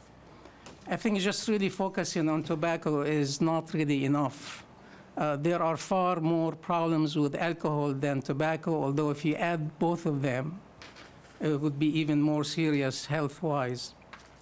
And of course, if you add the drugs to it, it's even more serious. The item under standards, and I may be wrong about that, basically talk about the students only. And I wonder if there is any separate policy for employees. I think the same thing should be for employees too. The school system needs to have signs like we see in commercial buildings, government buildings, hospitals, that on the door, BCPS is drug-free, tobacco-free, etc. And last but not least, it's about money. We always need money. Those who violate that policy needs to know that they would be cited and they have to pay fines for that. And that fine will go towards some educational programs, will go for something really positive, just like police stopping a driver and giving a citation, having to pay the money for it. That's the end of my comments about 5530. Thank you. The next one is 5561, and the school use of reportable offenses. This policy, Mr. Chair, board members, my concern about it is that there might be abuse of the use of reportable offense. So my thought about that is that if a student is arrested and that have been reported and used against the student, still the student is innocent until proven otherwise. So to me, it really starts that process that sometimes often described as a pipeline between the school system and prisons for certain segments of society. So my thought about that is that the policy needs to affirm that even a person is arrested, that person is innocent until proven otherwise. And rehabilitation might be a better issue than making that reportable offense against the student. I know we don't have enough counselors in the school system, and I take this opportunity to focus on counseling rather than on the legal aspect of the arrest of the students, because it really does change their life, for a very, very long time. That's the end of my comment on 5561. Thank you. And the last one is the gifted and talented 6401 policy. 6401, Mr. Chairman and board members. Yeah. Can I? We can hear discussion. Obviously, it's the board's pleasure. I would strongly recommend, if there are numerous persons who want to speak on 6401, that they submit their concerns in writing, because that policy, as the superintendent has indicated, is definitely coming back to PRC. And I can personally say that I have read the emails that have come in, and I'm going to be asking that staff compile all of the written material for all of PRC members, so that we can, when we get back to that policy, we will review all of the various comments and address them. I just don't, I don't want it to be piecemeal with different conversations. I'd rather have them in writing and before PRC, so that, all of the concerns are in fact considered. Obviously, I can't stop people from talking tonight, but what I am saying, as chair of PRC, speaking personally, it would be much more meaningful if you continue to submit your concerns in writing. And as I said, I'm going to be asking Michelle, Debbie, if you will make sure that PRC has a complete composite of all of the written emails that have come in concerning these matters with. I agree with you. And I really intended to do that. However, with my work and I understand. I have the email, it just didn't go understand. through. So in this policy 6401, students, and item A on top of the page, students, regardless of their race, ethnicity, gender, socioeconomic status, geographical location, language, disability, I recommend that we add religious belief and sexual orientation. Religious belief is obviously why I ask for that. Sexual orientation with LGBT community, many businesses are coming forward and addressing that head-on and adding it. And one last word about the policy, and I'll wrap it real quick, about the name. I really like the name Advanced Academics, because with the gifted and talented name, I think every student, no matter what disability or smartness they have, they are gifted and talented in a way. Among my 3 sons, one of them is really gifted and talented in music and have difficulty with emotions, difficulty with things that you can't really feel. A person can be gifted and talented in literature, but not really in science and math. So the name, I think, is really a modern name. It's applicable for today, and I hope that you would adopt that. Thank you very much. Thank you, Dr. Ferrone. Now, Ms. Moore, I know you've signed up for 5 of the policies. Would you like to do them more individually or together? Which would you? Well, I've matured over the past couple of months, and I think that I would like to do it individually to consider the time of the speakers tonight. Okay, thank you. Well, the first policy, thank you, is 1280 on boundary changes. Then that's the first one too. Okay. Tonight, I would like to point out the policy analysis section when being reviewed by the PRC. I noticed that there was a section called Cost Analysis and Fiscal Impact on the school system. This is a general comment that applies to really all of the policies, but I'll try to, point out some things about 1280 as well. Typically under this section, it states no fiscal impact is anticipated. However, there is a cost associated for every law created. So my question regarding transparency is, where are the documents or cases related to your policies that have had a fiscal impact on the school system?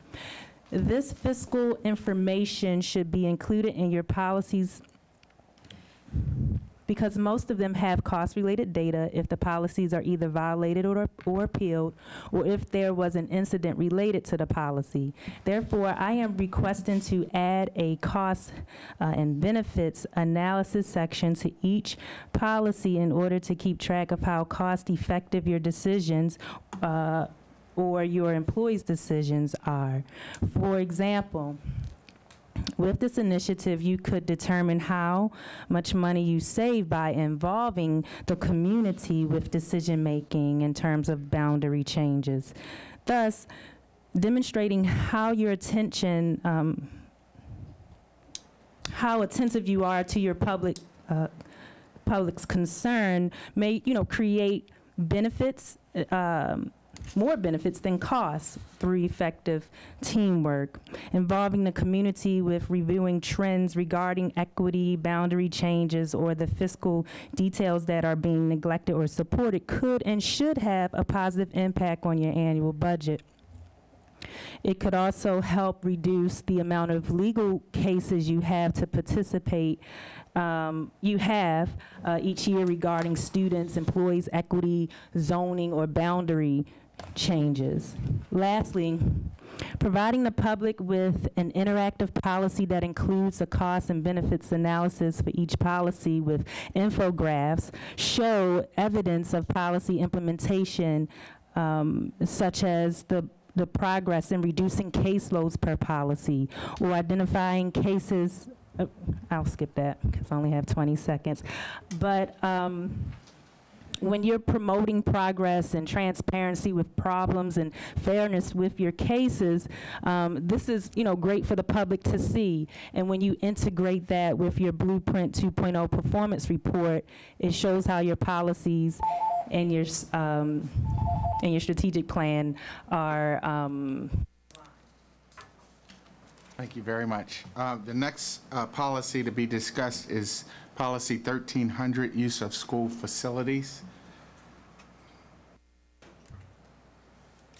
You're up for that. Okay, I'm sorry. And the Superintendent's Rule 1300, Section H, number 12, you may have it around you, I'm not sure, but it states proposed activities must be open to all individuals and not discriminate in any way. It should still be on. Hello? Yeah, we can hear you. Okay. In any way on the basis of age, disability, ethnicity, race, or religion. Therefore, I suggest that Rule 1300, Form A, be modified to add those protected groups of the Civil Rights Act of 1964, including other demographics or affiliations that could be discriminated against. In addition, I request that the application process be electronic in order for employees or applicants to efficiently submit forms with options to upload permits, certificates, and legal documentation. I noticed that there was a PDF that could be filled out, Form A, but I'm not sure if there's an online application process where applicants could submit conveniently 24/7. Also, when citizens file a complaint and appeal, or if there was an incident that happened at the facility, this online feature could have options to upload pictures, video from the incidents or the final condition of the facility. Hello? I feel like Adele. But moreover, having an online application feature reduces the chances of discrimination.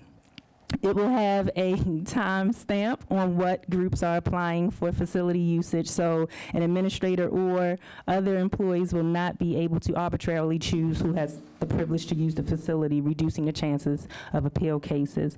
Lastly, my overall request on this policy supports Goal 4, organizational effectiveness, letter B, build, sustain, and invest in technology infrastructure in efforts to streamline data management and create efficiencies through the organization. Thank you, Ms. Moore. The next policy to be discussed is 5250, graduation requirements, and you've signed up for that one. As an African-American mother of an African-American male, I have many concerns about what a graduation diploma symbolizes or requires. With systems such as bureaucracy and institutional racism, my son or future daughter is not guaranteed a job. Presently, there are African Americans who find it difficult to acquire jobs, even after investing their time and money in obtaining multiple degrees. So what does your school system consistently provide students to ensure job security or a secure future through entrepreneurship? Teaching business ed under the Career and Technology Department exposed me to many vital college and career-ready initiatives that made my students more marketable. Therefore, I believe the implementation of this policy should reflect the marketability of your students, not necessarily the marketability of your school system.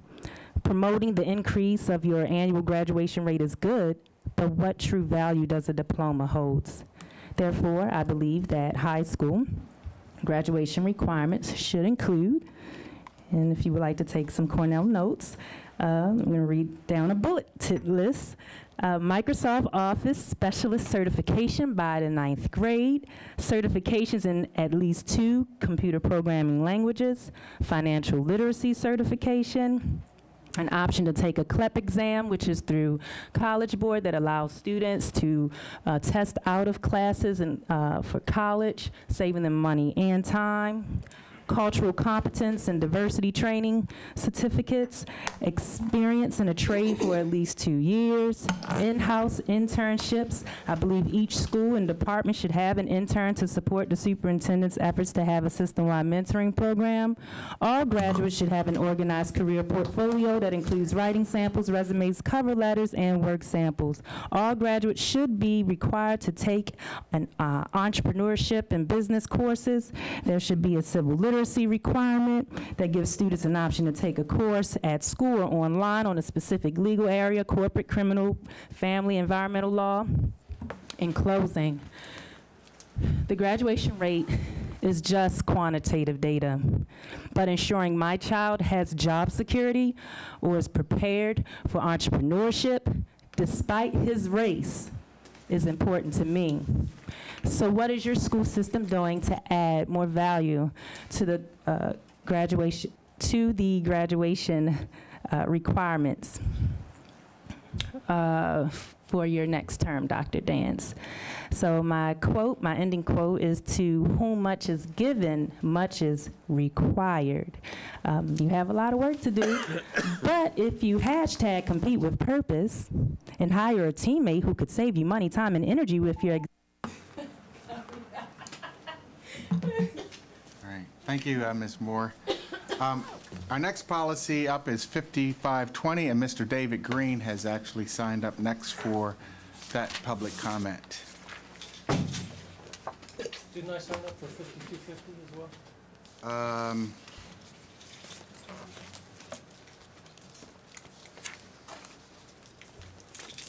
50.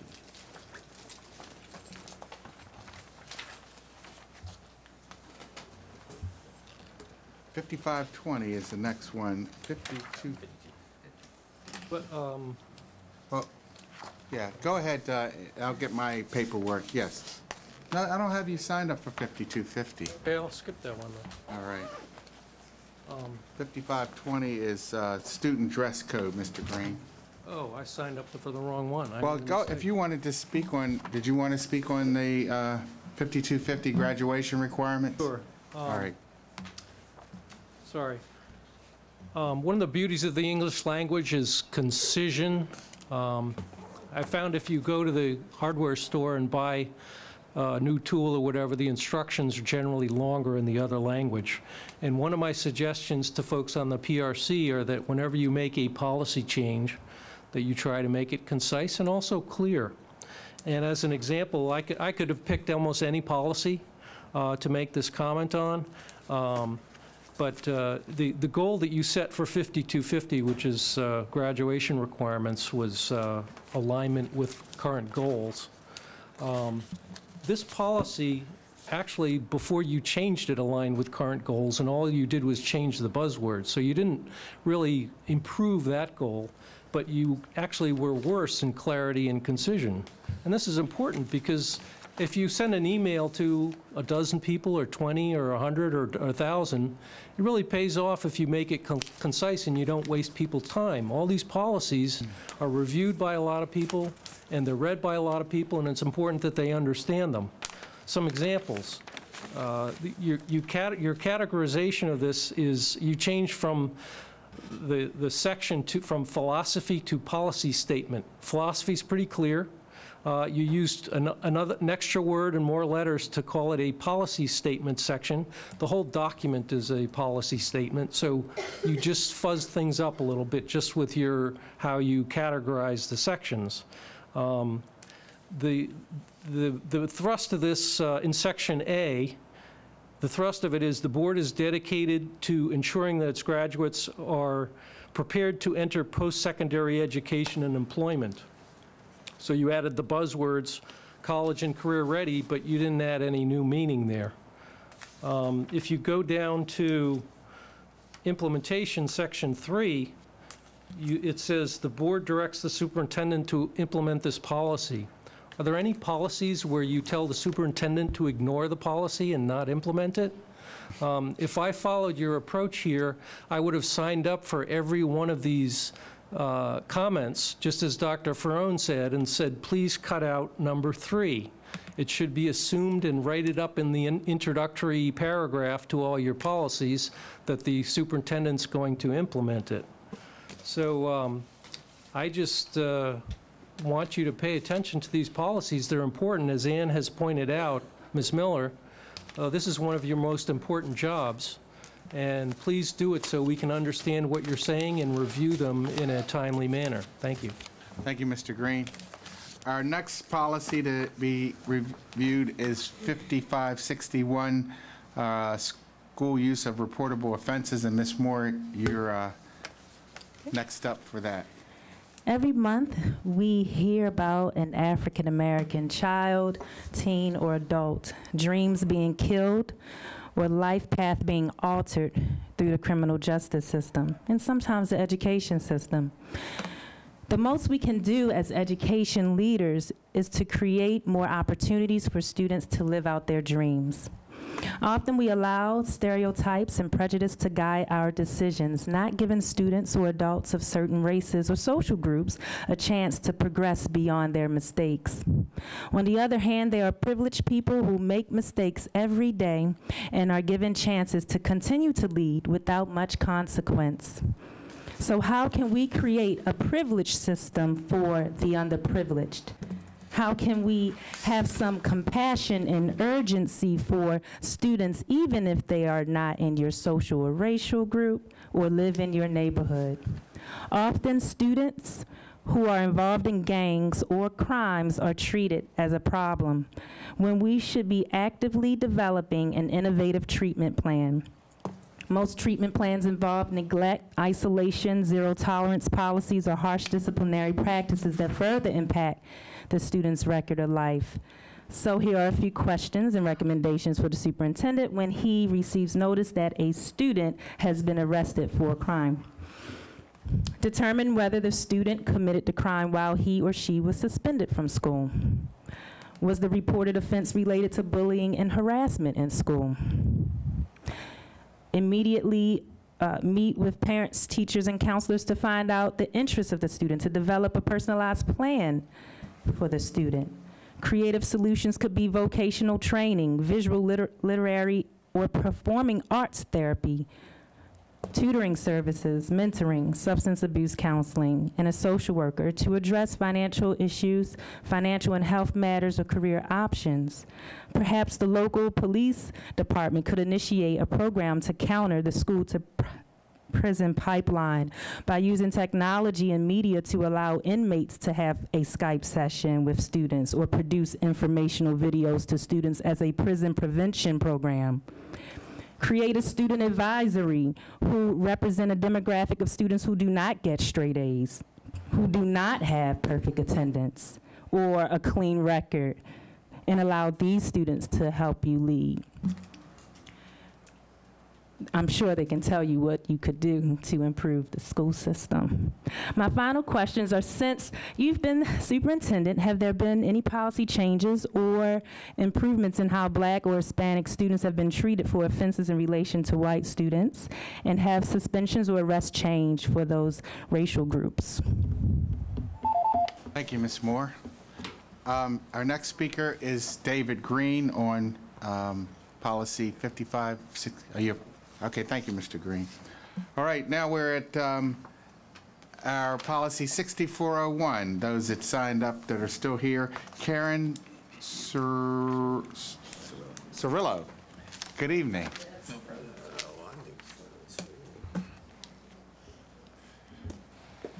Yes, hi, I am Karen Cirillo.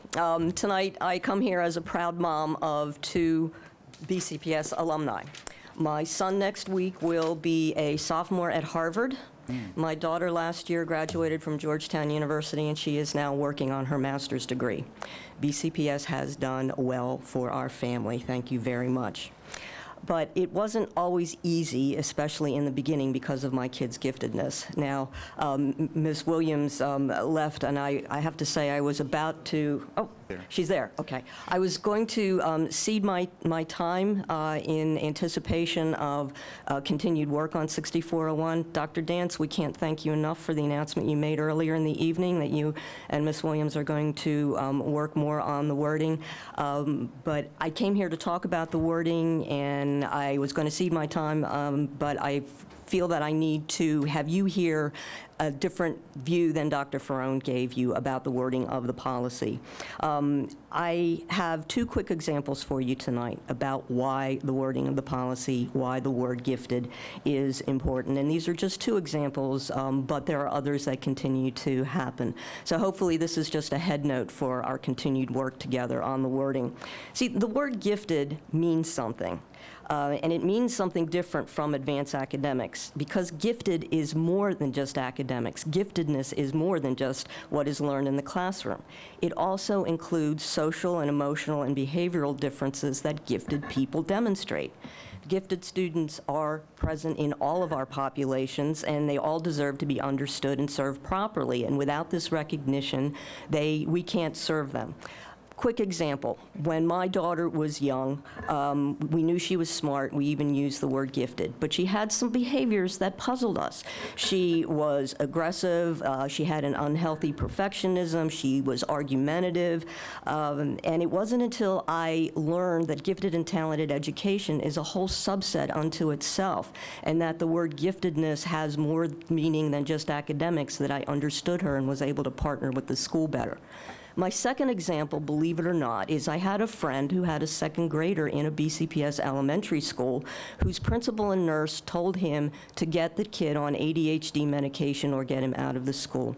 He had tests done. He didn't have ADHD. He was a gifted child. When they put him with a different teacher, he did better. So the word brunette means something about hair color. The word diabetic means something about blood condition. The word giftedness means something.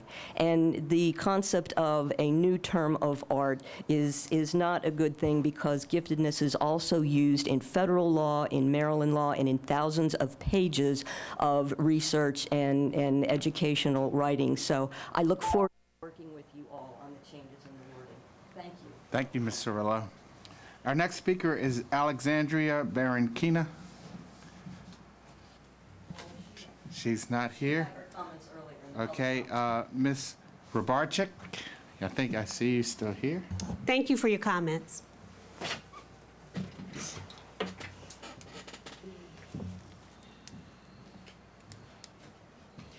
After listening to the other comments tonight on this policy and the fact that it's being rewritten, I will be sure to send an email with more thought than just what I wrote this afternoon. However, I do agree that what you've got is a semantics problem here. However, it's not quite as bad as everyone thinks. Gifted and talented is your student. Advanced academics is what you are offering them. And I think if you can make clear that difference, you'll ease a lot of the fears of your gifted and talented parents and students in your system.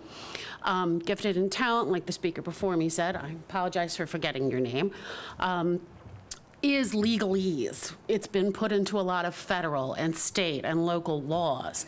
And so changing that those words might be difficult, and it also might cause your system problems.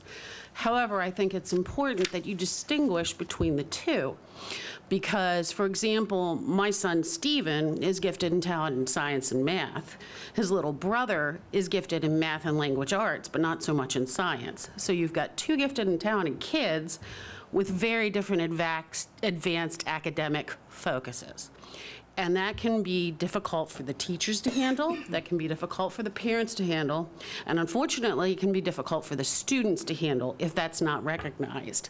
One of the problems my older son had in middle school was that because he was identified as G&T, he was put in an entire spectrum of G&T classes. Needless to say, his English language arts classes and history classes were a huge struggle. Now that I've gotten his high school schedule, I'm very, very happy to see that he's been put in honors English and honors history, he's still in the G&T math and science. His schedule has been specialized to his abilities and to his particular giftedness. And I think that is a very wonderful thing to see, and I hope that's a continuing trend for our students, because I think that will better help them develop and be ready for what their particular strengths are and be able to take those out into the world after they graduate. Thank you. Thank you. Thank you. Our next speaker is Dennis King.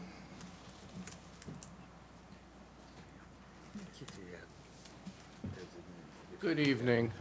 Good evening. Good evening. I've been here since my son was in the 2nd grade. He's one of Miss Bratt's classmates. One more year, you're stuck with me. I am going to avail myself the opportunity to send my comments to my old classmate, Miss Williams, and leave it at that. The last speaker stole pretty much everything I was going to say anyway, so thank you. Very much. All right, thank you, Mr. King. Ms. Moore, you're next up on Policy 6401. I was just kind of taking notes of what some of the speakers were saying, so I just want to, I guess, throw a word out there. Someone said that language is really important. GT is the student. Advanced academics is what you're offering them. The wording. Although someone was placed in GT or wasn't placed in GT classes, the teacher can make a difference. He didn't have ADHD, he was gifted. And we have to identify what students' strengths are. Separate but equal. That's what I have to say. Separate but equal. Let's think about that. Separate but equal. GT. My focus for Policy 6401 will be on advanced academics for African Americans. I know your entire population is not African American, but I'm using my race as a model that you could apply to your diverse population. First, as education leaders, we must embrace the many races, religions, and cultures of our students and allow them to have more cultural academic options. For example, we have to find ways to integrate African heritage of African Americans within our curriculum. The truth. So advanced academics in America is not providing African Americans with history curriculum that is biased, by providing, but providing more course offerings regarding the dynastic rule of ancient Africa and promote that Africans were very advanced and civilized people, not just slaves, people without power, intellect, or class. Additionally, collaborating with historically black colleges such as Morgan State or Howard University to offer African studies online for your students is vital to your social studies department partnerships. When African American students learn about their beautiful and dynamic history, it gives them pride in who they truly are, positively influencing them to perform well and see themselves as leaders. Next, we must have a more diverse workforce or diverse partnerships within the teaching industry, especially in schools with predominantly a black population. How can we recruit and retain more professionals to partner with the school system to demonstrate diversity? I recommend more, lastly, more project and performance-based assessments for African Americans. A linear or standardized test format will not do them justice. Thank you, Ms. Moore. Our next speaker is Julie Miller-Breitz.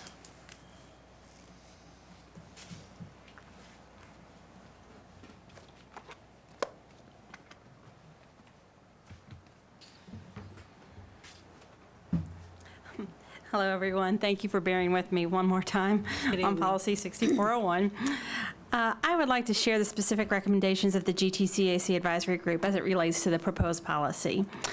Firstly, we believe the title of the policy should incorporate the term gifted and talented. So again, I want to echo Karen's sentiment. Thank you for saying that that is definitely going to be looked at. We believe that in Section 1B of the proposed policy, the definition of a gifted and talented student as defined in Section 8201 of the Annotated Code of Maryland incorporated. We also believe that rather than just listing achievement as the sole measure of giftedness, reference to ability and potential must also be used as it is called for in COMAR. We have 13A.04.07.02C. Research clearly indicates that using only the measure of high achievement excludes many student populations like ELL farms or twice exceptional learners. In Section 2A, as currently written, it is not in compliance with COMAR 13A.04.07.03A. The proposed policy currently is written to say that all students will have access to advanced academics. If that is the case, then BCPS cannot claim that it is providing different services for gifted and talented students as is required by COMAR. Additionally, we believe Section 2A is where a reference to how the district identifies students for access to the programs is logically inserted. In other words, make Section 2A be where they need to identify the child, where the need to identify the child is discussed, and then make Section 2B where the enrichment and acceleration options for all students, as well as the distinct specialized programs available to all the gifted and talented student is discussed. In Section 3A, as is currently written, says the superintendent is responsible for establishing a process for student referral and participation in advanced academics.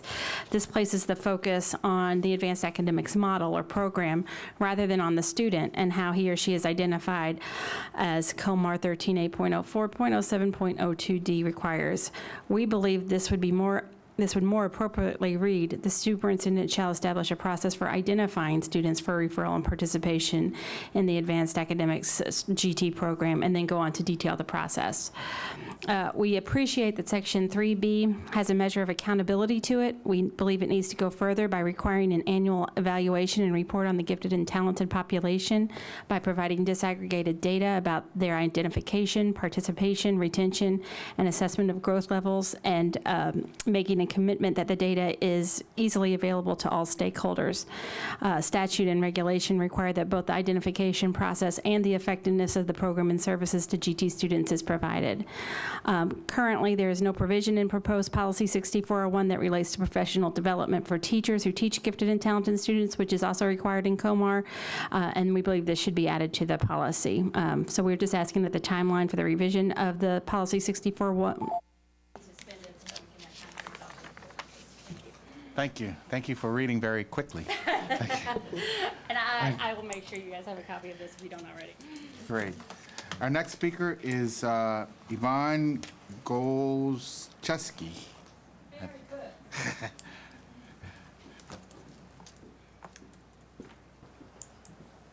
Hi. Hello. I am Yvonne Golczewski, and I am president of the Maryland Coalition for Gifted and Talented Education, an affiliate of the National Association for Gifted Children. I represent the families of all gifted and talented learners in the state, including those here in Baltimore County. And I echo the earlier thank yous for revisiting the policy. However, I feel it is still important to state our position for the record. It is our belief that the language in your current draft violates COMAR 13A.0407 in relation to Section 2A under identification, as well as 3A programs and services. In addition to the local districts that the policy references are in no way model districts for gifted and talented. We encourage you to look instead to counties such as Prince George's County, which has the greatest number of excellence in gifted and talented education schools. They've won the most awards in the state, as well as other districts like Howard County that have a long-standing and successful K-12 GT program and a commitment to GT staffing and funding. When the 2012 GT COMAR was approved, many local districts began to work to improve identification, teacher training, program evaluation, and services in order to become compliant by 2017.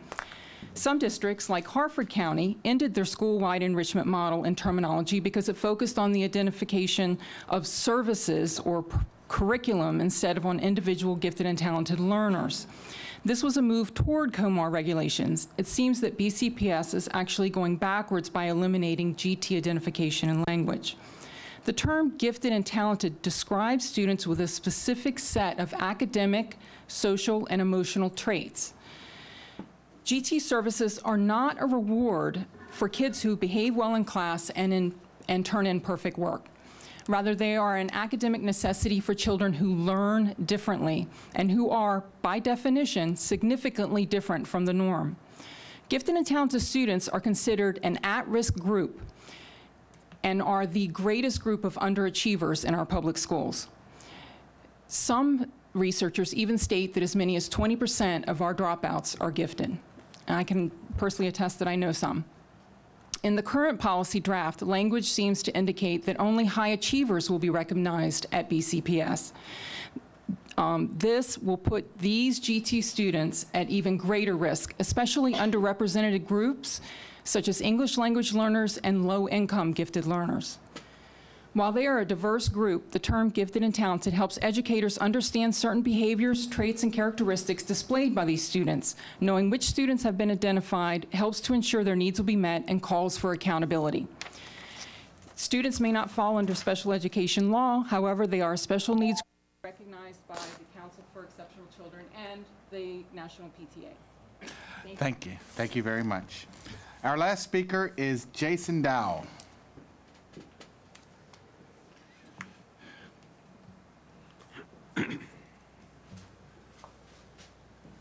Good evening, everyone. Good evening. Good to see you again. I did send an email this afternoon to the Policy Review Committee and in turn forwarded it to the rest of the board.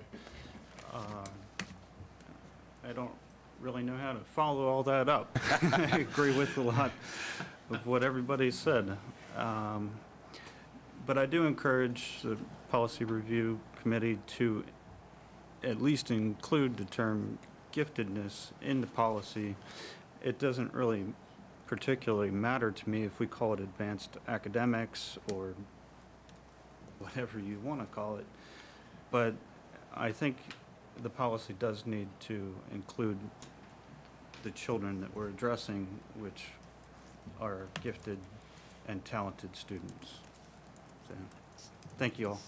Thank you. Thank you. And we do appreciate all the comments, and as Ms. Williams said, we're going to take those under advisement and come back to the full board with a modified policy of some sort. So thank you very much. Our next agenda item is board committee updates. We haven't had many meetings since our last session, but at this time I'll go around. I know Ms. Miller has some comments for a committee update. Yes, I just have a brief update on the Safety and Technology Committee, which I refer to as the SIT Committee. In March, the board charged 2 board members to work with the central office staff on issues around safety and technology. At our first meeting in June, Mr. Gillis and I attended, and I requested to bring in a data security expert to speak with the SIT committee in a separate meeting to articulate the concerns around the issues of students bringing the devices home. Because I'm not able really to articulate those concerns very well myself. So Chairman Verlita White agreed to that, and I'm very thankful for that. They met last night. I'm really looking forward to getting an update on that meeting, but I did speak at length with my contact, the data security expert, and he reported to me that he met with Lloyd Brown and I believe it was Ryan Imbriali. I wish they were here because I really wanted to thank them. He expressed to me that they were very open. He was able to really list out his concerns, even give some recommendations. It was a good two-way communication. So I'm very encouraged by that meeting, and I really want to thank the committee and also Ms. White for arranging that meeting and allowing that. You know, if it continues that way, and I have no reason to think that it won't, I will be singing your praises. So I wanted to share that with the board and the public, and let you know I'm very, very encouraged by what's happening so far. Let me see, what else did I want to say? I mean, obviously, this is a monumental task. It's something that you can never completely eliminate the risk, and the risks are always changing. So that's why this is so important, and I would like to see us meet monthly, but so long as we have progress, I'm not going to rock the boat on that. Just wanted to throw that out there. I also wanted to ask my fellow board members if they would give input to Mr. Gillis. Any thoughts they have on how we can best bring back information to the board and to the public, because really the whole point of it was to bring information back so that the board can do their job of oversight and giving direction on this initiative. So any thoughts that you've got on that, I'd really appreciate it if each one of you could email it to us. The next meeting of the SIT committee is in about a week or so. It's August 17th. So if it's possible to get it to us by then, that would be great. And as always, I'm constantly seeking public input, so I'm open to that, and I encourage members of the public also to give us their thoughts as well. And that's really it. Thank you. Thank you, Ms. Miller. Mr. Collins, anything on contracts we need to be updated on at this time, or? No, we're spending money with reckless abandon, and we continue to do that, but only on good things. Thank you very much. Mr. Yofeld, or no? I'd just like to comment that at our retreat, internal audit department gave us a PowerPoint presentation on the internal audit group, what they do, how they do it, and so forth and so on. And I thought it was very well presented. Our next meeting is next Tuesday, so at the next meeting, I will be able to give you a report, an up-to-date report. Thank you. Ms. Williams, anything else on PRC? I wanted to just, first of all, thank you, Chairman McDaniels, for a very good retreat. And I also want to thank the public for all of their comments. When PRC receives draft policies from staff, we try to be mindful that there's more than one side. And so everyone will not be pleased ultimately with what is presented, but we will, I can tell you that in my capacity as chair, we will review the comments that have been submitted in writing to us. Thank you. Thank you, Ms. Williams. All right, our next agenda item is board member comments. I'll start there with Mr. Stewart to see if you have anything for the good of the order this evening. Sure. I'll be brief, but I wanted to echo two things that have been noted tonight. The first was by Abby Baton, and it relates to the attraction and retention of our teachers. I strongly agree that a key part of that effort is providing high-quality professional development opportunities. I think we're focused on this issue. I think our system understands its importance, but I'd stress, as we've discussed before here, that it's critical to fund those slots for our cohort programs and to advertise those opportunities well to teachers who may be interested. I believe this board might benefit from a presentation providing us with a picture of where we were, where we are now, and where we plan on going with those programs. And the second thing was a statement that was offered by Ms. Broadwater regarding school start times. I'd echo the importance of at least starting to understand and to study that issue as it relates to Baltimore County. We're in a unique position to do so, given our significant investment in implementing the technology to improve the efficiency of our transportation system. So I think we're primed to at least have that discussion, and I think that kind of progress can make a real difference. Thank you, Mr. Stewart. Ms. Williams, anything else? Nothing, thank you. Ms. Causey? I would just like to say tonight that I am very proud of the work of the Policy Review Committee, led by Ms. Romaine Williams, along with Marisol Johnson and Steve Vircher, fellow board members that are on that committee. I'd also like to say that with the help of dedicated administration and staff who have helped us review, modify, discuss, argue, agree, disagree, approve, and delete many, many policies. I am just especially pleased that fellow board members have helped us pass the heat closure policy, which when we started the work back in September was around and has remained the priority to protect the students in our system that whose facilities do not have air conditioning yet, and that the goal is to provide equitable and effective learning environments for all of our students. And I do appreciate the work that has been done by the superintendent and the county executive and our state funding partners to make the facilities a priority and a focus, and have advanced the timeline to make sure that all of our children are learning in a wonderful environment. And we do have a great many needs that we are trying to address with the dollars that we have, and it's a constant effort to evaluate and prioritize. So I'm really pleased with that. Also, just back to the capital construction, we're starting to work on FY18. I did submit an email where there's still some questions about the fiscal year 17 and the $10 million that's currently fenced off by the Board of Public Works. So I know there's dedication on the parts of many, many people to work together to get all of the funding that we can for capital construction needs. I'd also like to say thank you to Ann for her comments about the SIT committee, and also thank you, Dr. Dance, for the new position that's been created, the Director of Digital Safety and Innovation. I think that goes along with the increased priority on safety of students in our digital environment. So I'm very pleased with that. And I also want to give a shout out about the Olympics. I mean, who can not be excited about Michael Phelps and with his special connection here to Baltimore County Public Schools with his mom, Debbie Phelps, who's dead. County Public Schools, and also Chase Kalish, who is connected to Baltimore County Public Schools, who has a silver medal. So let's get home and finish watching the Olympics, and I look forward to working with everyone for a new school year. Thank you.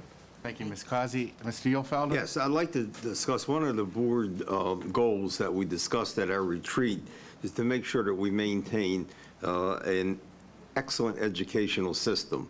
I'm a member of the Economic Advisory Committee to the County Council, and in the future I want to discuss how important our educational system is to the economics of Baltimore County, where we all live and perhaps work.